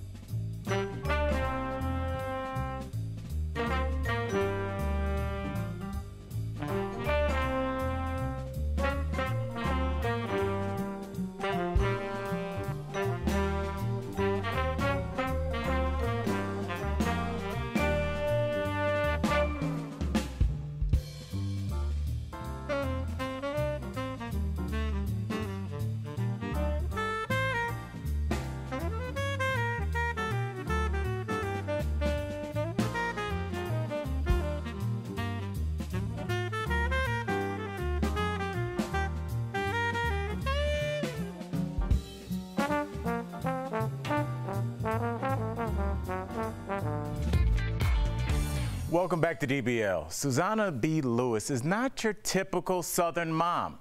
Her hilarious viral videos have launched her career as an author and a Southern humorist. Tori caught up with her earlier in today's DBL Spotlight. Hi, Susanna. Welcome to DBL. I'm so glad you're here. I want you to first just tell us what it is like when your first video went viral, showcasing that amazing Southern sense of humor. I am not perfect. Look at me sitting here. It's raining outside and my hair suddenly resembles fur. The first video of mine that went viral, I didn't have on makeup or a bra. And about 6 million people saw it in 24 hours, so that was fun. It was just amazing, I guess, to watch those numbers on social media climb and to kind of find relief that somebody besides my children think I'm funny. His teacher doesn't know he needs 14 kisses every 45 seconds. She doesn't know that. He's not ready. Have you been able to find humor as a mom dealing with a pandemic? We have a ton of parents and grandparents watching. Is it too soon to make light of the pandemic? How are you dealing with humor and the coronavirus? Well, you know, we have to take this pandemic seriously, but I absolutely think when we can find humor in a tough situation, we win. Yeah. And, you know, the other day I had to go to the liquor store and pick up a bottle of wine for a friend, and I had my mask on, and I walked in and I thought, you know, this is the only time in history you can go in a liquor store or a bank with a mask on and nobody's pressing the panic button. So, you know, I think humor is necessary, especially in tough times. I do too, and it's so globally understood too, which is my favorite. Besides laughs, you do offer tips on how to break the bad habit of just being offended by everything. We here at DBL love you for that. What is the key to breaking this habit? Because we hate cancel culture.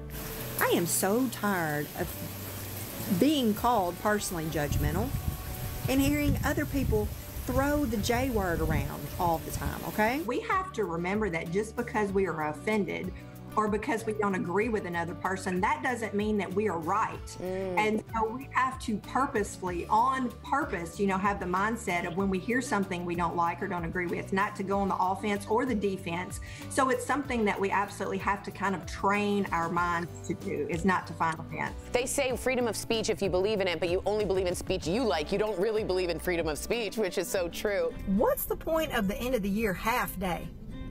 That just means I have to get up at 6:30 and then I have to go get them. Tell us and the viewers why sweet tea. As a Southern mom, why do you always need to have sweet tea? You get addicted to sweet tea. My son had sweet tea for breakfast this morning. No way. Yes, he did. And how do you make your sweet tea? Because each person makes it a little different. 2 cups of sugar. That's it. 2 cups of sugar. Yeah. And I still have all my teeth, surprisingly. Proud of you. Very good accomplishment. Your funny take as a Southern mom could be found in your new book, How May I Offend You Today, which is, first of all, a great title. What are some of the things you share in this book you want to tell our audience? I think it has an uplifting and inspirational message that encourages readers to stand firm in their beliefs, that freedom of speech. Stand firm in that. Have a backbone when it comes to what you believe in, despite who it may offend, because you're not going to please all the people all the time, and that's okay. I feel like I've just had some sweet tea with a good friend. Thank you so much for joining us. DBL Nation, all of you will like this. Trust me. Susanna's new book, How May I Offend You Today? It's available at whoasusanna.com. Such a good website. Thanks again. We'll be right back. Promotional consideration is brought to you by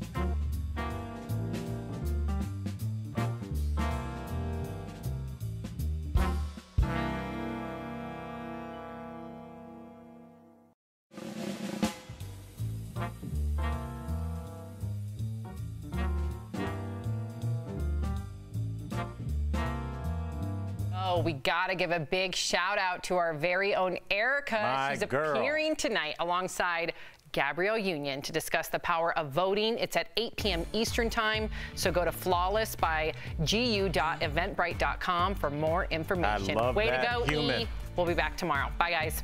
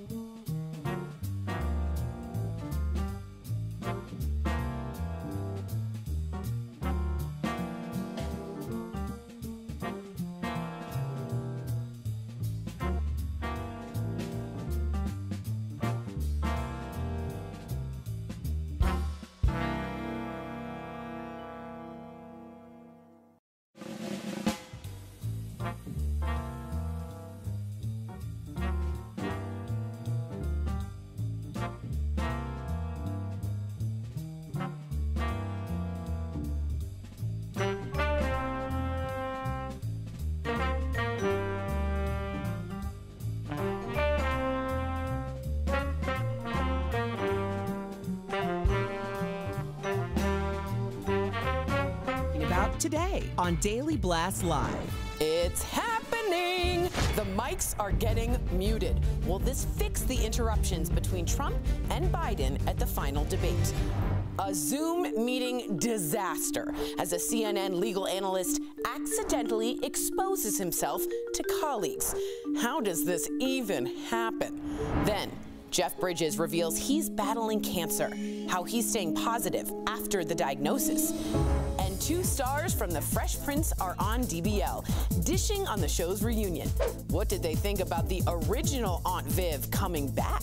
I had nothing to do with why she left or where she went or whatever. Real, honest, entertaining, live. DBL starts right now. 3, 2. Welcome to DBL. It is Tuesday, October 20th. I'm Sam here with Al. Jeff joining us from home. I just voted. Yes, like congrats. That. Wearing my sticker loud and proud. Everybody get out there and vote. In fact, we are just days away from the final presidential debate on Thursday.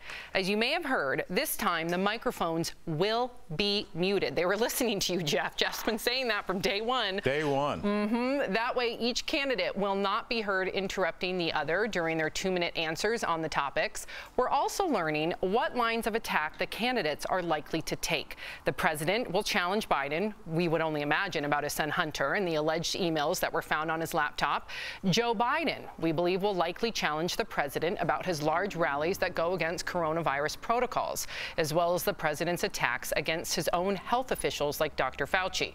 Okay, so Jeff, literally for months now, you've been saying, even before, you said it when it was just like the normal debates, right? When it was looking for a Democratic candidate, presidential candidate, before it was even the dumpster fire that it was a couple weeks ago, you said mute the mics.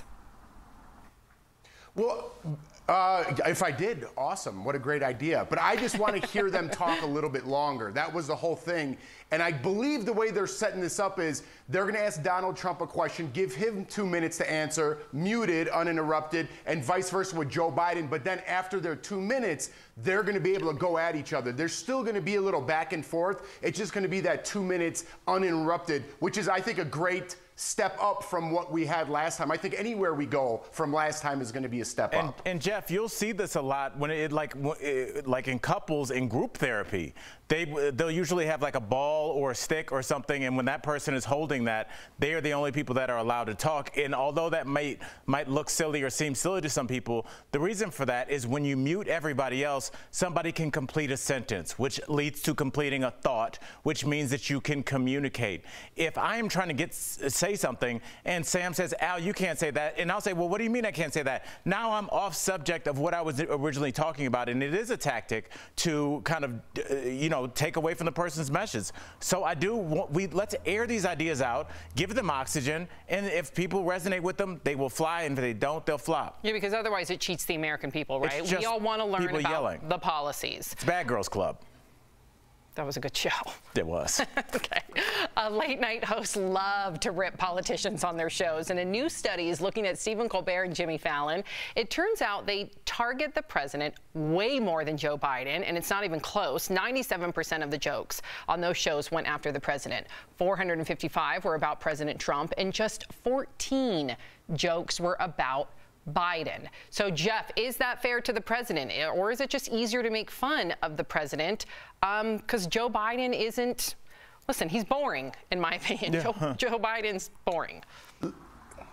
Listen, late night has been making fun of presidents since the beginning of their start. Saturday Night Live always makes fun of the presidents.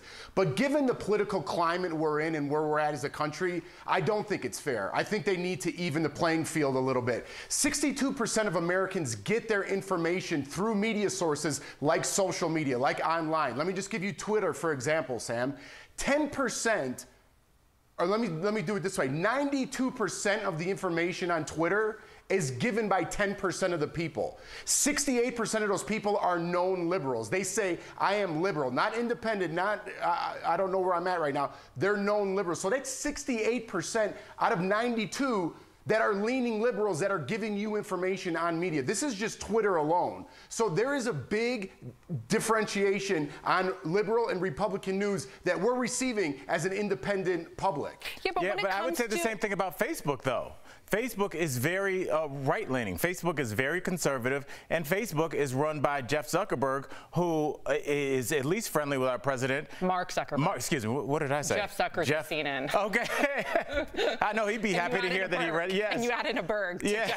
So he's not only fairly friendly with our president. I mean, let's be honest. TikTok, that was kind of really dominating Instagram and Facebook combined. All of a sudden, the president had a problem with them, and they were forced to sell that to an American company. So that's very interesting that, yes, Twitter is very liberal, but Facebook and Instagram, which are owned by at least somewhat conservative guy, when competition came that was beating them soundly, all of a sudden that competition was eliminated and was about to be banned in the United States. So, but I think the bottom line is we shouldn't be getting onto some social media, but we do anyway. Listen, I agree with you, Jeff. I do. Let me jump in too when you're done. Okay, I do agree with you. However, when it comes to late night, and I know that late night skews liberal, let's not pretend that it doesn't. That's what I was going to say. Okay. Can it just boil down to material? Like Clinton, there's a lot of material. Jay Leno to go made his career on Bill Clinton jokes. Rightfully so. There's a lot of material to go after President Trump. He is a caricature. So whether you like him or not, whether you like Clinton or not, that's easy jokes to write about. Jeff? Yeah, I agree, and I said since the beginning of the time, Saturday Night Live, they're making fun of the president. It's just a different climate right now. People aren't reading the newspaper. People aren't making their own opinions objectively. They're being persuaded by our media. There's algorithms in our media, I don't want to go into all this, that are persuading you into what you believe. Google is under fire right now for when you Google search something, it skews your answers depending on where you live. If I'm in Colorado, it gives me one answer. If I'm in California, it gives me a completely different set of websites to go to. That's leaning the media. You can't have that. That's propaganda. Yeah, you shouldn't have that. Yeah, and I agree with you there. I do. There needs to be some ethics and some fact checking, and it goes to show with even like QAnon as well. Like all of that needs to be stopped. All right, so we do have some bad news for Jeffrey Toobin. If you don't know who he is CNN's chief legal analyst. He's also a reporter for The New Yorker. Toobin allegedly exposed himself on a Zoom call with his colleagues last week, and as a result, he's been suspended by the magazine and is on leave from CNN after he asked for some time off. So Toobin has apologized to his family and his coworkers, saying it was an embarrassingly stupid mistake and an accident. He thought he was muted and off camera at the time. Al? I mean, I went down this rabbit hole last night, Jeff, and yes, initially you kind of giggle, but at the same time, this is a very serious situation. I think that we see celebrities kind of get out of situations where they may have been committed an act of infidelity, and they say, I'm just going to go to sex rehab, and then they leave for 6 months to get out of the news cycle. Jeff, when you are doing what's alleged that he did during his work Zoom call in the middle of the day, I think this may be actual sexual addiction. I'm not trying to absolve him from public scrutiny, or I'm sure he's getting a ton of jokes and memes and all that kind of stuff, but this seems like a very serious situation. Man, well, dude, I was going to go the other route with this, Al, but you want to take it there. Listen, if you have an addiction or not, aren't there some kind of laws you have to live by still? Aren't there some kind of morals you have to live by? Like, you know, don't masturbate while I'm having a meeting during the day? I mean... It's like you have to live by some laws, right? Believe me. Allegedly, but yes. But we're also speculating. Yes. First of all, I agree with both of you. I do not condone it. However, where I disagree, this is almost a different conversation that I would like to bring up. We, as a world, are now dealing with working from home. People are on Zoom calls for upwards of 6 to 8 hours a day. I was on a 3-hour Zoom call just a few days ago, and I found myself breastfeeding. I had to quickly make sure I wasn't on video because I'm trying to balance being a mother with the Zoom call. I know that if you go on Twitter, there's like a hashtag of Zoom fails, and you see people that thought they were not on video and they're changing, or people going to the bathroom not knowing that they accidentally clicked the video. So we are in an interesting time right now where we have this intersection of work life into our home life. Again, I'm not condoning it. However, this is a weird new normal. We're so busy we can't forget not to break out in potential masturbation because we're at work? Like, what are you saying here? I'm saying, listen, I'm saying he's on a work call. Yeah, I don't believe me. I agree with you. I do not condone. First of all, it's all alleged, and I do not condone what happened. But I do think it brings up a larger conversation that a lot of us are now working from home for a lot of hours a day. Things happen in those hours. Again, not condoning what he did, but I know I had a very scary incident where I thought my breast was exposed as I was literally nursing my daughter or my son, and I was also on a work call. But what are you going to do when you're on a 3-hour work call? Again, not condoning it. I'm just saying we're in a new normal. But that's not a sexual act. Listen, here, let me just put a button on this, okay, guys? Please, Jeff. Listen, allegedly, don't play with your Toobin while you're Zooming. That's for all the kids at home. Do you have that on a mug as well? Jeff, I think, Sam, you are the sweetest person I've ever met. There is no like, hey, look, sometimes you're real stressed and you got a 5-minute window. No. I agree. This is post-work time. I agree. I just wanted to bring up a whole nother conversation within the conversation. Okay. I know we have to go. Jeez, Jeff, stick around. Coming up on DBL, Tiger King star Carol Baskin gets very real about her personal life and makes a stunning revelation. Plus, more and more young adults are living with their parents during the pandemic, but one major company is trying to lend a helping hand. And as the pandemic continues, we thank our co-workers who are working from home and doing a lot of Zoom meetings. We'll be right back. We love you guys.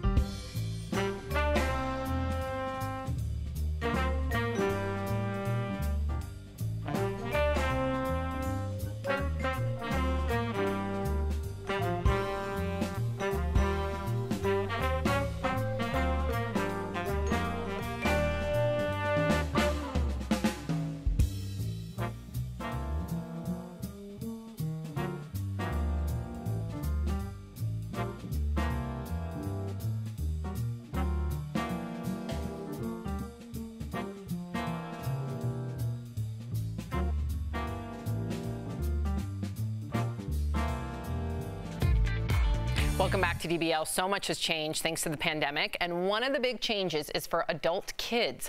People who are 18 to 29 years old, more than 26 million of them are living at home with their parents, and that's a 2.6% increase from February.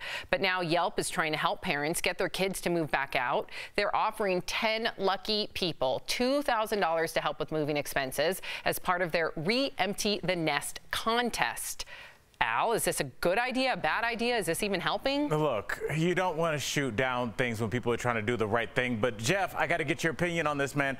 First of all, $2,000 isn't enough probably for first and last month's rent. But also, it's a bigger picture. It's like that means that your adult child that might be in their mid-20s to almost 30 cannot survive in the real world. And I think that's a bigger indictment on our world, that our young college graduates or just, you know, high school graduates cannot find a job. And now their parents can't walk around naked in their own house because their kid is back. Or because they're on a Zoom call. Yeah. My turn? Yes, sorry.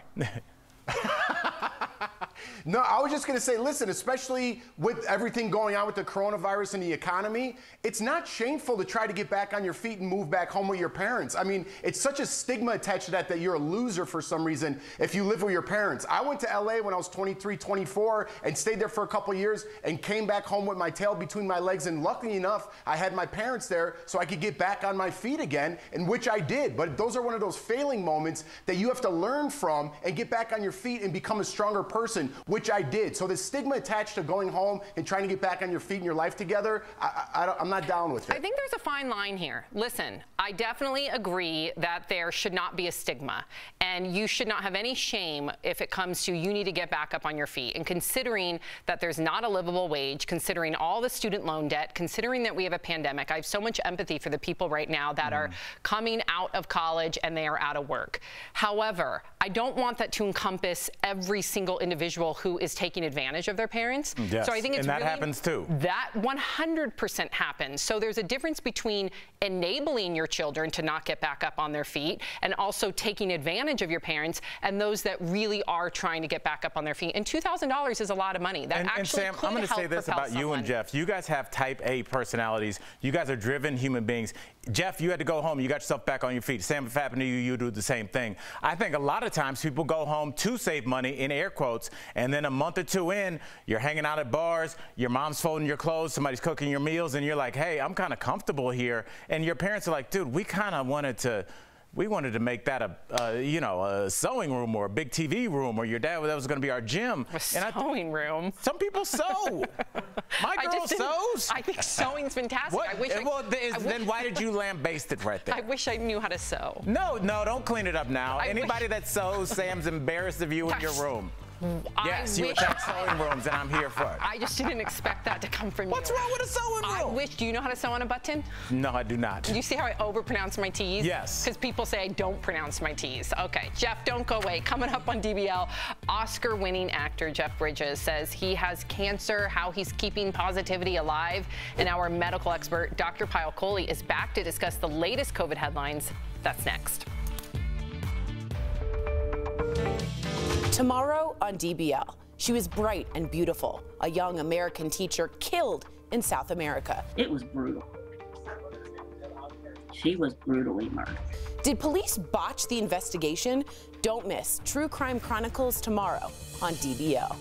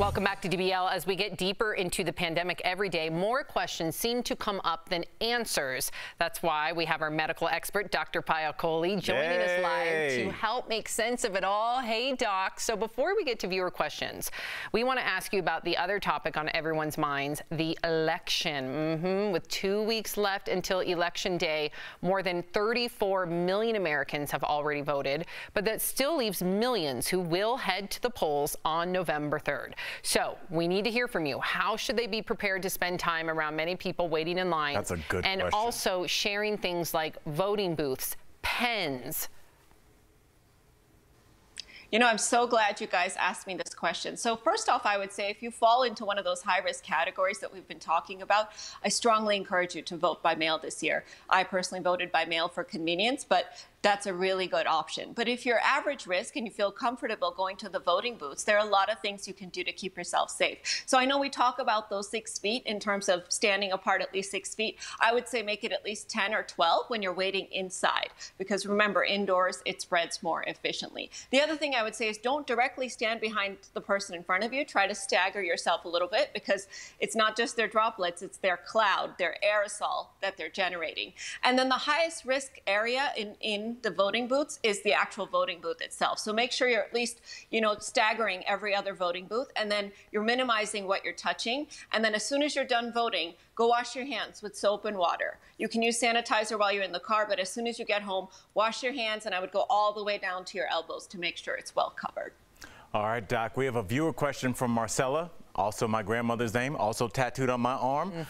She asks, I heard about a COVID-19 breathalyzer test that's being developed in Israel. Is this a game changer for testing? Marcella and Marcella L's grandmother, I'm so glad you asked this question, because it seems like in this race for the vaccine, we've forgotten all about testing. And remember, testing is one of those 3 pillars: testing, tracing, and treatment. So yes, this breathalyzer test, I think, is really going to change the landscape if it gets approved, because it's going to be a quick, simple, easy bedside test and a lot less expensive, lot less time consuming than those PCR tests. So the clinical trials are looking promising, greater than 90% success, and I do hope it comes to fruition soon. Oh. Thank you, Dr. Rush. I know. We'll be right back.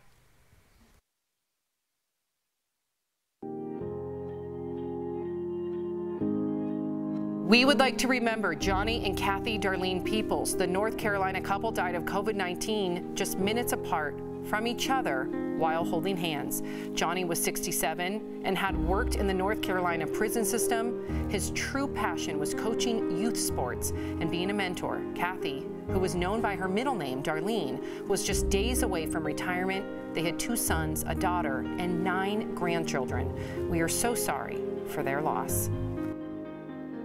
Promotional consideration is brought to you by Move on.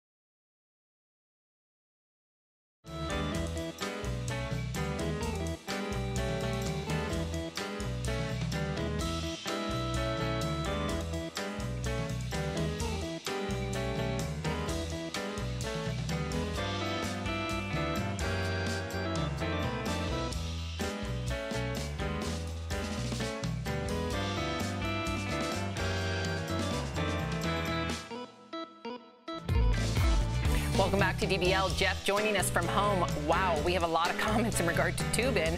We have Benji saying Jeffrey Toobin's story is a cautionary tale for us all. Sandy says, goodness, can't you wait to get naked until after the Zoom call? Is it really that important? And Sylvia says, like a nude beach, it's always the people who you don't want to see naked getting naked on Zoom. Well, and there are a lot more comments. Yes, I'm sure. Are those the ones we can read? Yes. Yeah. Jeff, this ultimately we saw the end of a person's career and maybe a cry for help, because I don't see how this is just kind of a normal act. It's not like he just had a bathrobe on and it swung open. Yeah, I hear what you're saying now, and I guess I do feel for him. But there's consequences to people's actions, addictions or not. You know what I mean? Yeah. And if you can't, listen, I'll just leave it there. Agreed. If you're sticking Completely around, agree. here's what's coming up on DBL. We're catching up with Fresh Prince of Bel-Air stars Karen Parsons and Daphne Maxwell-Reid. And Carol Baskin gets candid about her love life. Yep, DBL's new every day. She may love you, Al. Yep, we'll be right back.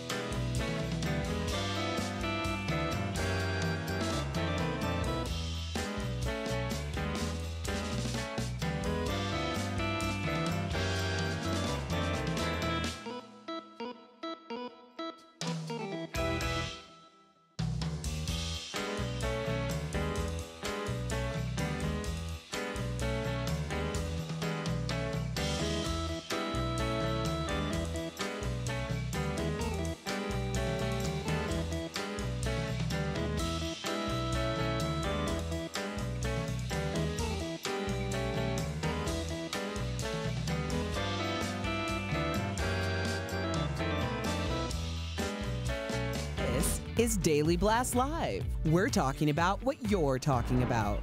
Real, honest, entertaining, live. DBL starts right now. 3, 2. Welcome to DBL. I'm Sam here with Al. Jeff joining us from home. Let's get right to this because we do have sad news for one of Hollywood's most beloved actors. Jeff Bridges has announced he has lymphoma, a type of cancer that affects the lymphatic system. One of Jeff's most iconic roles was, of course, the dude in The Big Lebowski, and he broke the news to fans, tweeting, as the dude would say, "New bleep has come to light. Although it is a serious disease, I feel fortunate that I have a great team of doctors and the prognosis is good. I'm starting treatment and will keep you posted on my recovery." Wow. You know, Jeff, you're always someone I turn to when it comes to positivity and the silver lining, and just the way Jeff Bridges, who is so beloved, disclosed that bomb. I mean, a lot of us were shattered when we found out, but the way he did it was so positive that all you can do is feel like he's going to come out of this, right, and recover, and then perhaps be an activist for cancer and cancer prevention. Exactly, Sam. And I know you guys kind of laugh at me sometimes where I'm like, where your mind goes, energy flows, and thinking positive like that. But I really do believe this is a part of the healing process. I just watched this crazy documentary yesterday, actually. I think it's from 2016 on Netflix called Heal. And I just watched the first part before I went to bed yesterday, and they were talking about how your mind, if you focus on whether it be cancer or something broken, your body naturally starts to heal that area if you get into deep meditation. I know I'm blowing people's minds and they don't believe in that stuff. I totally do. But regardless if you believe in that or not, just look at Alex Trebek. We're all going to pass away at some point, right? Would you rather go the last 5 years of your life or whatever it may be worrying all the time and thinking the worst? Or would you rather look for a positive outcome and then have those 4 or 5 years, whatever it may be, go by smoothly and let nature take its course? I just don't see a bad side of having a positive mind to things, even though people snicker sometimes and think I'm crazy. Right, and Jeff, we've seen public figures handle cancer diagnosis completely different, and everybody is okay with both. Like, some people have not announced it, and then they kind of quietly pass away, and their family then lets people know that they were in a battle with cancer. And other people, like you said, Alex Trebek, have come out and told their fans,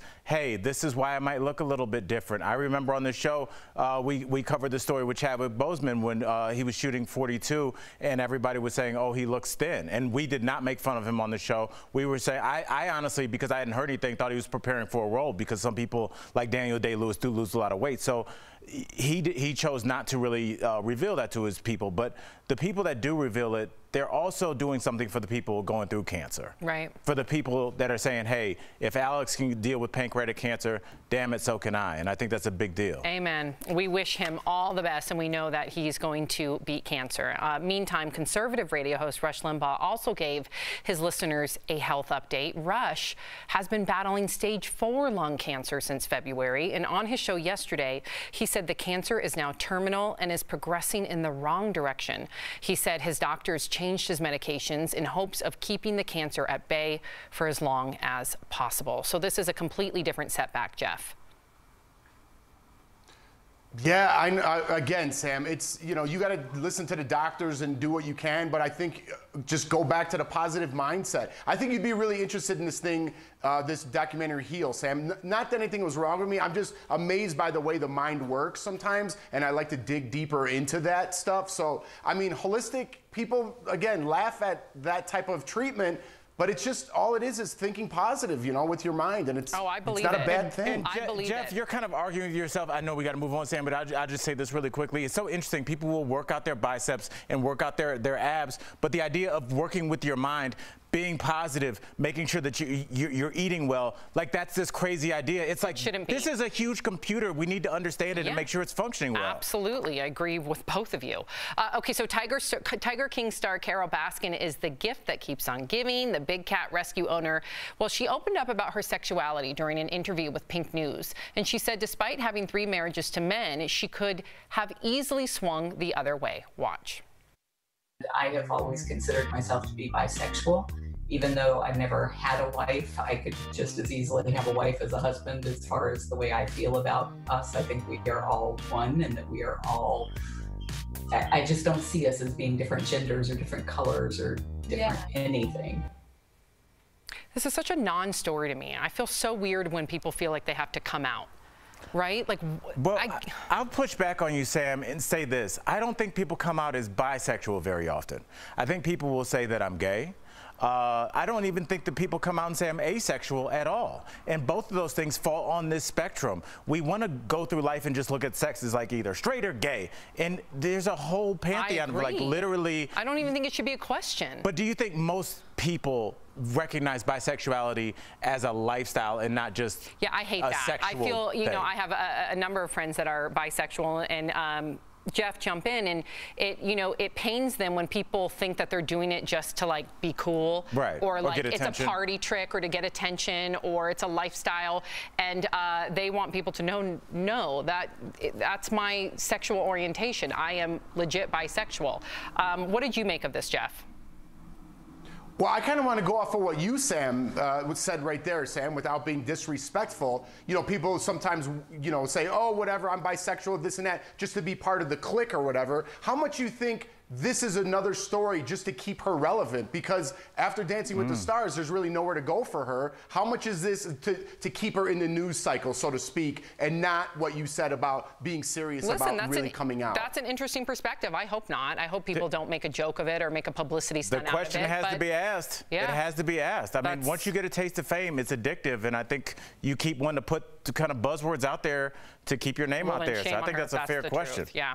Okay, so the cast of Happy Days is reunited virtually. They're going to reunite, but it appears a former castmate has been left off the guest list. Ron Howard, Henry Winkler, and Mrs. C, Marion Ross, are taking part in a virtual reunion in support of Wisconsin Democrats this Sunday. But Scott Baio, who played the Fonz's cousin, Chachi, of course, will not be appearing with the rest of the cast. Scott, an avid fan of President Trump, tweeted, "What a shame to use a classic show like Happy Days about Americana to promote an anti-American socialist." Seeing that Scott was likely going to be a no-show, John Stamos tweeted, "Can I play Chachi?" Jeff, what do you think of this? Is he choosing not to play Chachi in this, or are they excluding him from this? I believe he was not invited. Because of his political views? See, am I understanding this right? Yeah, that's where we don't know. So yes, many people are speculating it's because of his political views, while others are saying, well, perhaps that's an easy way to label him when perhaps maybe he just did not get along with the others. But let's say it is because of his political views. What would you make of that?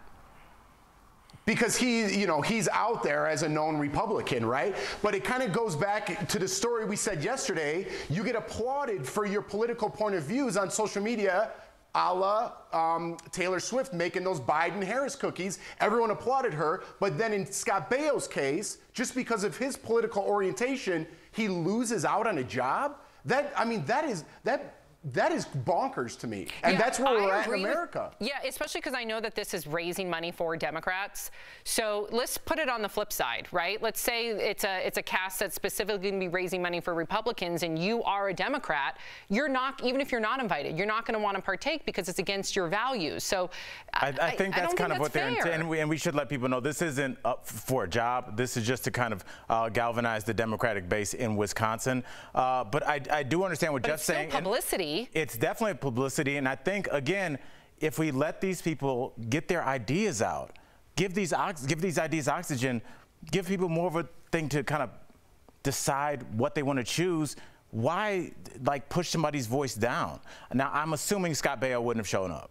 So do you agree with that? Because of the fact that it's raising money for something that he doesn't believe in. So I don't blame him for not showing up.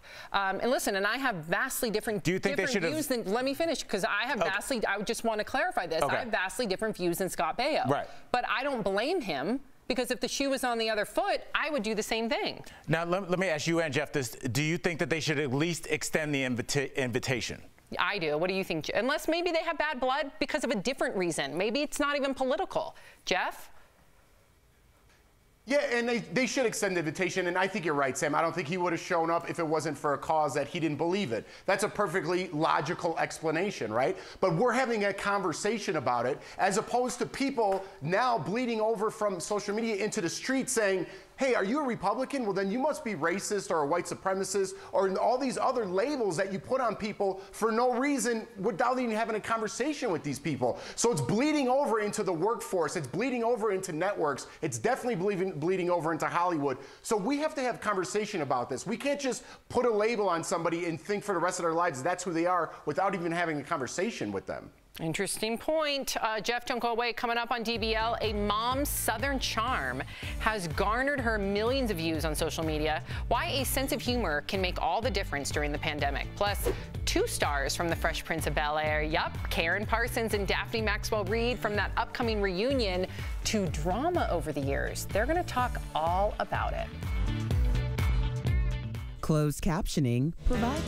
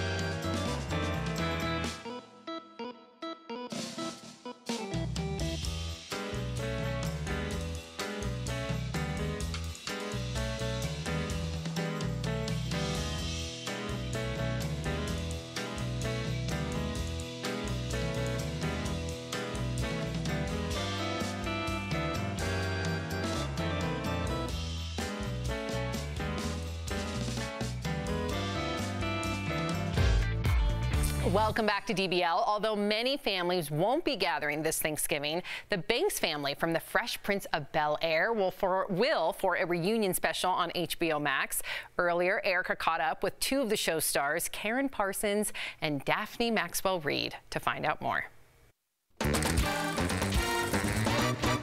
Karen Parsons and Daphne Maxwell Reid, welcome to DBL. I have to ask, what was it like coming together again as the Banks family for the HBO Max reunion special? For all of us to come together, the entire group, the way that we did was really special, and it affected me very, very deeply. I think I was surprised by how emotional all of it was. I agree, and it was lovely to see everybody all in one place. Well, you know, we'd obviously be remiss not to mention James Avery, who of course famously played Uncle Phil, passing away in 2013. So obviously he was very much missed. What were your fondest memories of James Avery? I love you, Uncle Phil. I have something special. He was like a second husband to me on lots of occasions. I borrowed him from his wife. And I remember mostly the fond memories of being embraced in his arms and dancing down the hall before we got ready to shoot. James was a very affectionate person, so it's so funny when I think of James, I remember his head. Like, I remember what his head, the back of his head looked like. I remember what it felt like. I remember his hands so well, because, you know, we were always hugging and jumping on people, on each other, and you know, we were all very, I think, a very affectionate group, and James definitely was. Wow, that's amazing that you guys were so much of a family, you know, offset as you were on set. And I think as fans, we also have our memories, you know, watching at home, and our interpretations of our memories. And one of those fans is filmmaker Morgan Cooper, who is now doing a reimagined dramatic version, a short film called Bel-Air, and working with Will Smith. What do you think of this project? I've done my best, Will. But it's time for a change. You're going to Bel-Air to live with your uncle and your auntie. I think that's amazing. I remember when it went viral, I remember seeing it and going, okay, this is, not only is this a unique vision, but the commitment to it, I mean, there's real commitment. Like, you felt like it really was a show that already existed, or a film that already existed. I can't say I was totally surprised, ultimately, because I could see why that would be something that would be really exciting to Will. Like, this is a fresh way, no pun intended, a really fresh way of looking at the show, you know? So speaking of films, you're both involved in the Martha's Vineyard African American Film Festival, which I just love the team behind this organization. They're doing such great things. Explain how your involvement was different this year. This year, having it virtual seemed to not make any difference. It's just of its time and doing a great job of sharing filmmaking with the general public. Well, Will Smith shared a photo of him and Janet Hubert, and obviously she played Aunt Viv first. Karen, why was this so important? I don't know, I just think this was really important. It was something I think everybody wanted. I think Janet and Will really wanted. And I think it's probably really going to be healing. It's healing for the fans as well, and definitely for all of us as cast members. Well, Daphne, you have a unique perspective of this, because you're the one who came in 3 seasons in and filled that role. What was that experience like for you? I had seen the show, and it had been, I considered it a really cute show and a great family. And I didn't know her, and I had nothing to do with why she left or where she went or whatever. So when I got there, it was starting fresh, and they welcomed me with open arms, and we continue to have a really good show. I am just so appreciative of this incredible insight that we have going into the HBO Max Fresh Prince of Bel-Air reunion special, and we are all looking forward to it. So thank you both. We'll be right back. Thank you for having us. Hi, I'm Lori Green.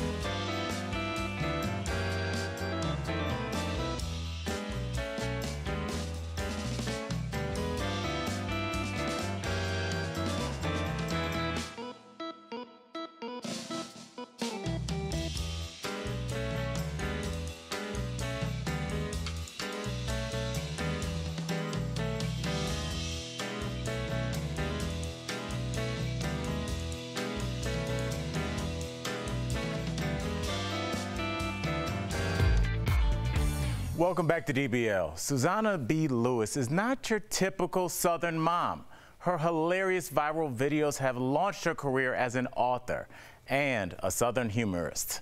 Tori caught up with her earlier in today's DBL Spotlight. Hi, Susanna. Welcome to DBL. I'm so glad you're here. I want you to first just tell us what it is like when your first video went viral, showcasing that amazing Southern sense of humor. I am not perfect. Look at me sitting here. It's raining outside and my hair suddenly resembles fur. The first video of mine that went viral, I didn't have on makeup or a bra. And about 6 million people saw it in 24 hours, so that was fun. It was just amazing, I guess, to watch those numbers on social media climb and to kind of find relief that somebody besides my children think I'm funny. His teacher doesn't know he needs 14 kisses every 45 seconds. She doesn't know that. He's not ready. Have you been able to find humor as a mom dealing with a pandemic? We have a ton of parents and grandparents watching. Is it too soon to make light of the pandemic? How are you dealing with humor and the coronavirus? Well, you know, we have to take this pandemic seriously, but I absolutely think when we can find humor in a tough situation, we win. Yeah. And, you know, the other day I had to go to the liquor store and pick up a bottle of wine for a friend, and I had my mask on, and I walked in and I thought, you know, this is the only time in history you can go in a liquor store or a bank with a mask on and nobody's pressing the panic button. So, you know, I think humor is necessary, especially in tough times. I do too, and it's so globally understood too, which is my favorite. Besides laughs, you do offer tips on how to break the bad habit of just being offended by everything. We here at DBL love you for that. What is the key to breaking this habit? Because we hate cancel culture.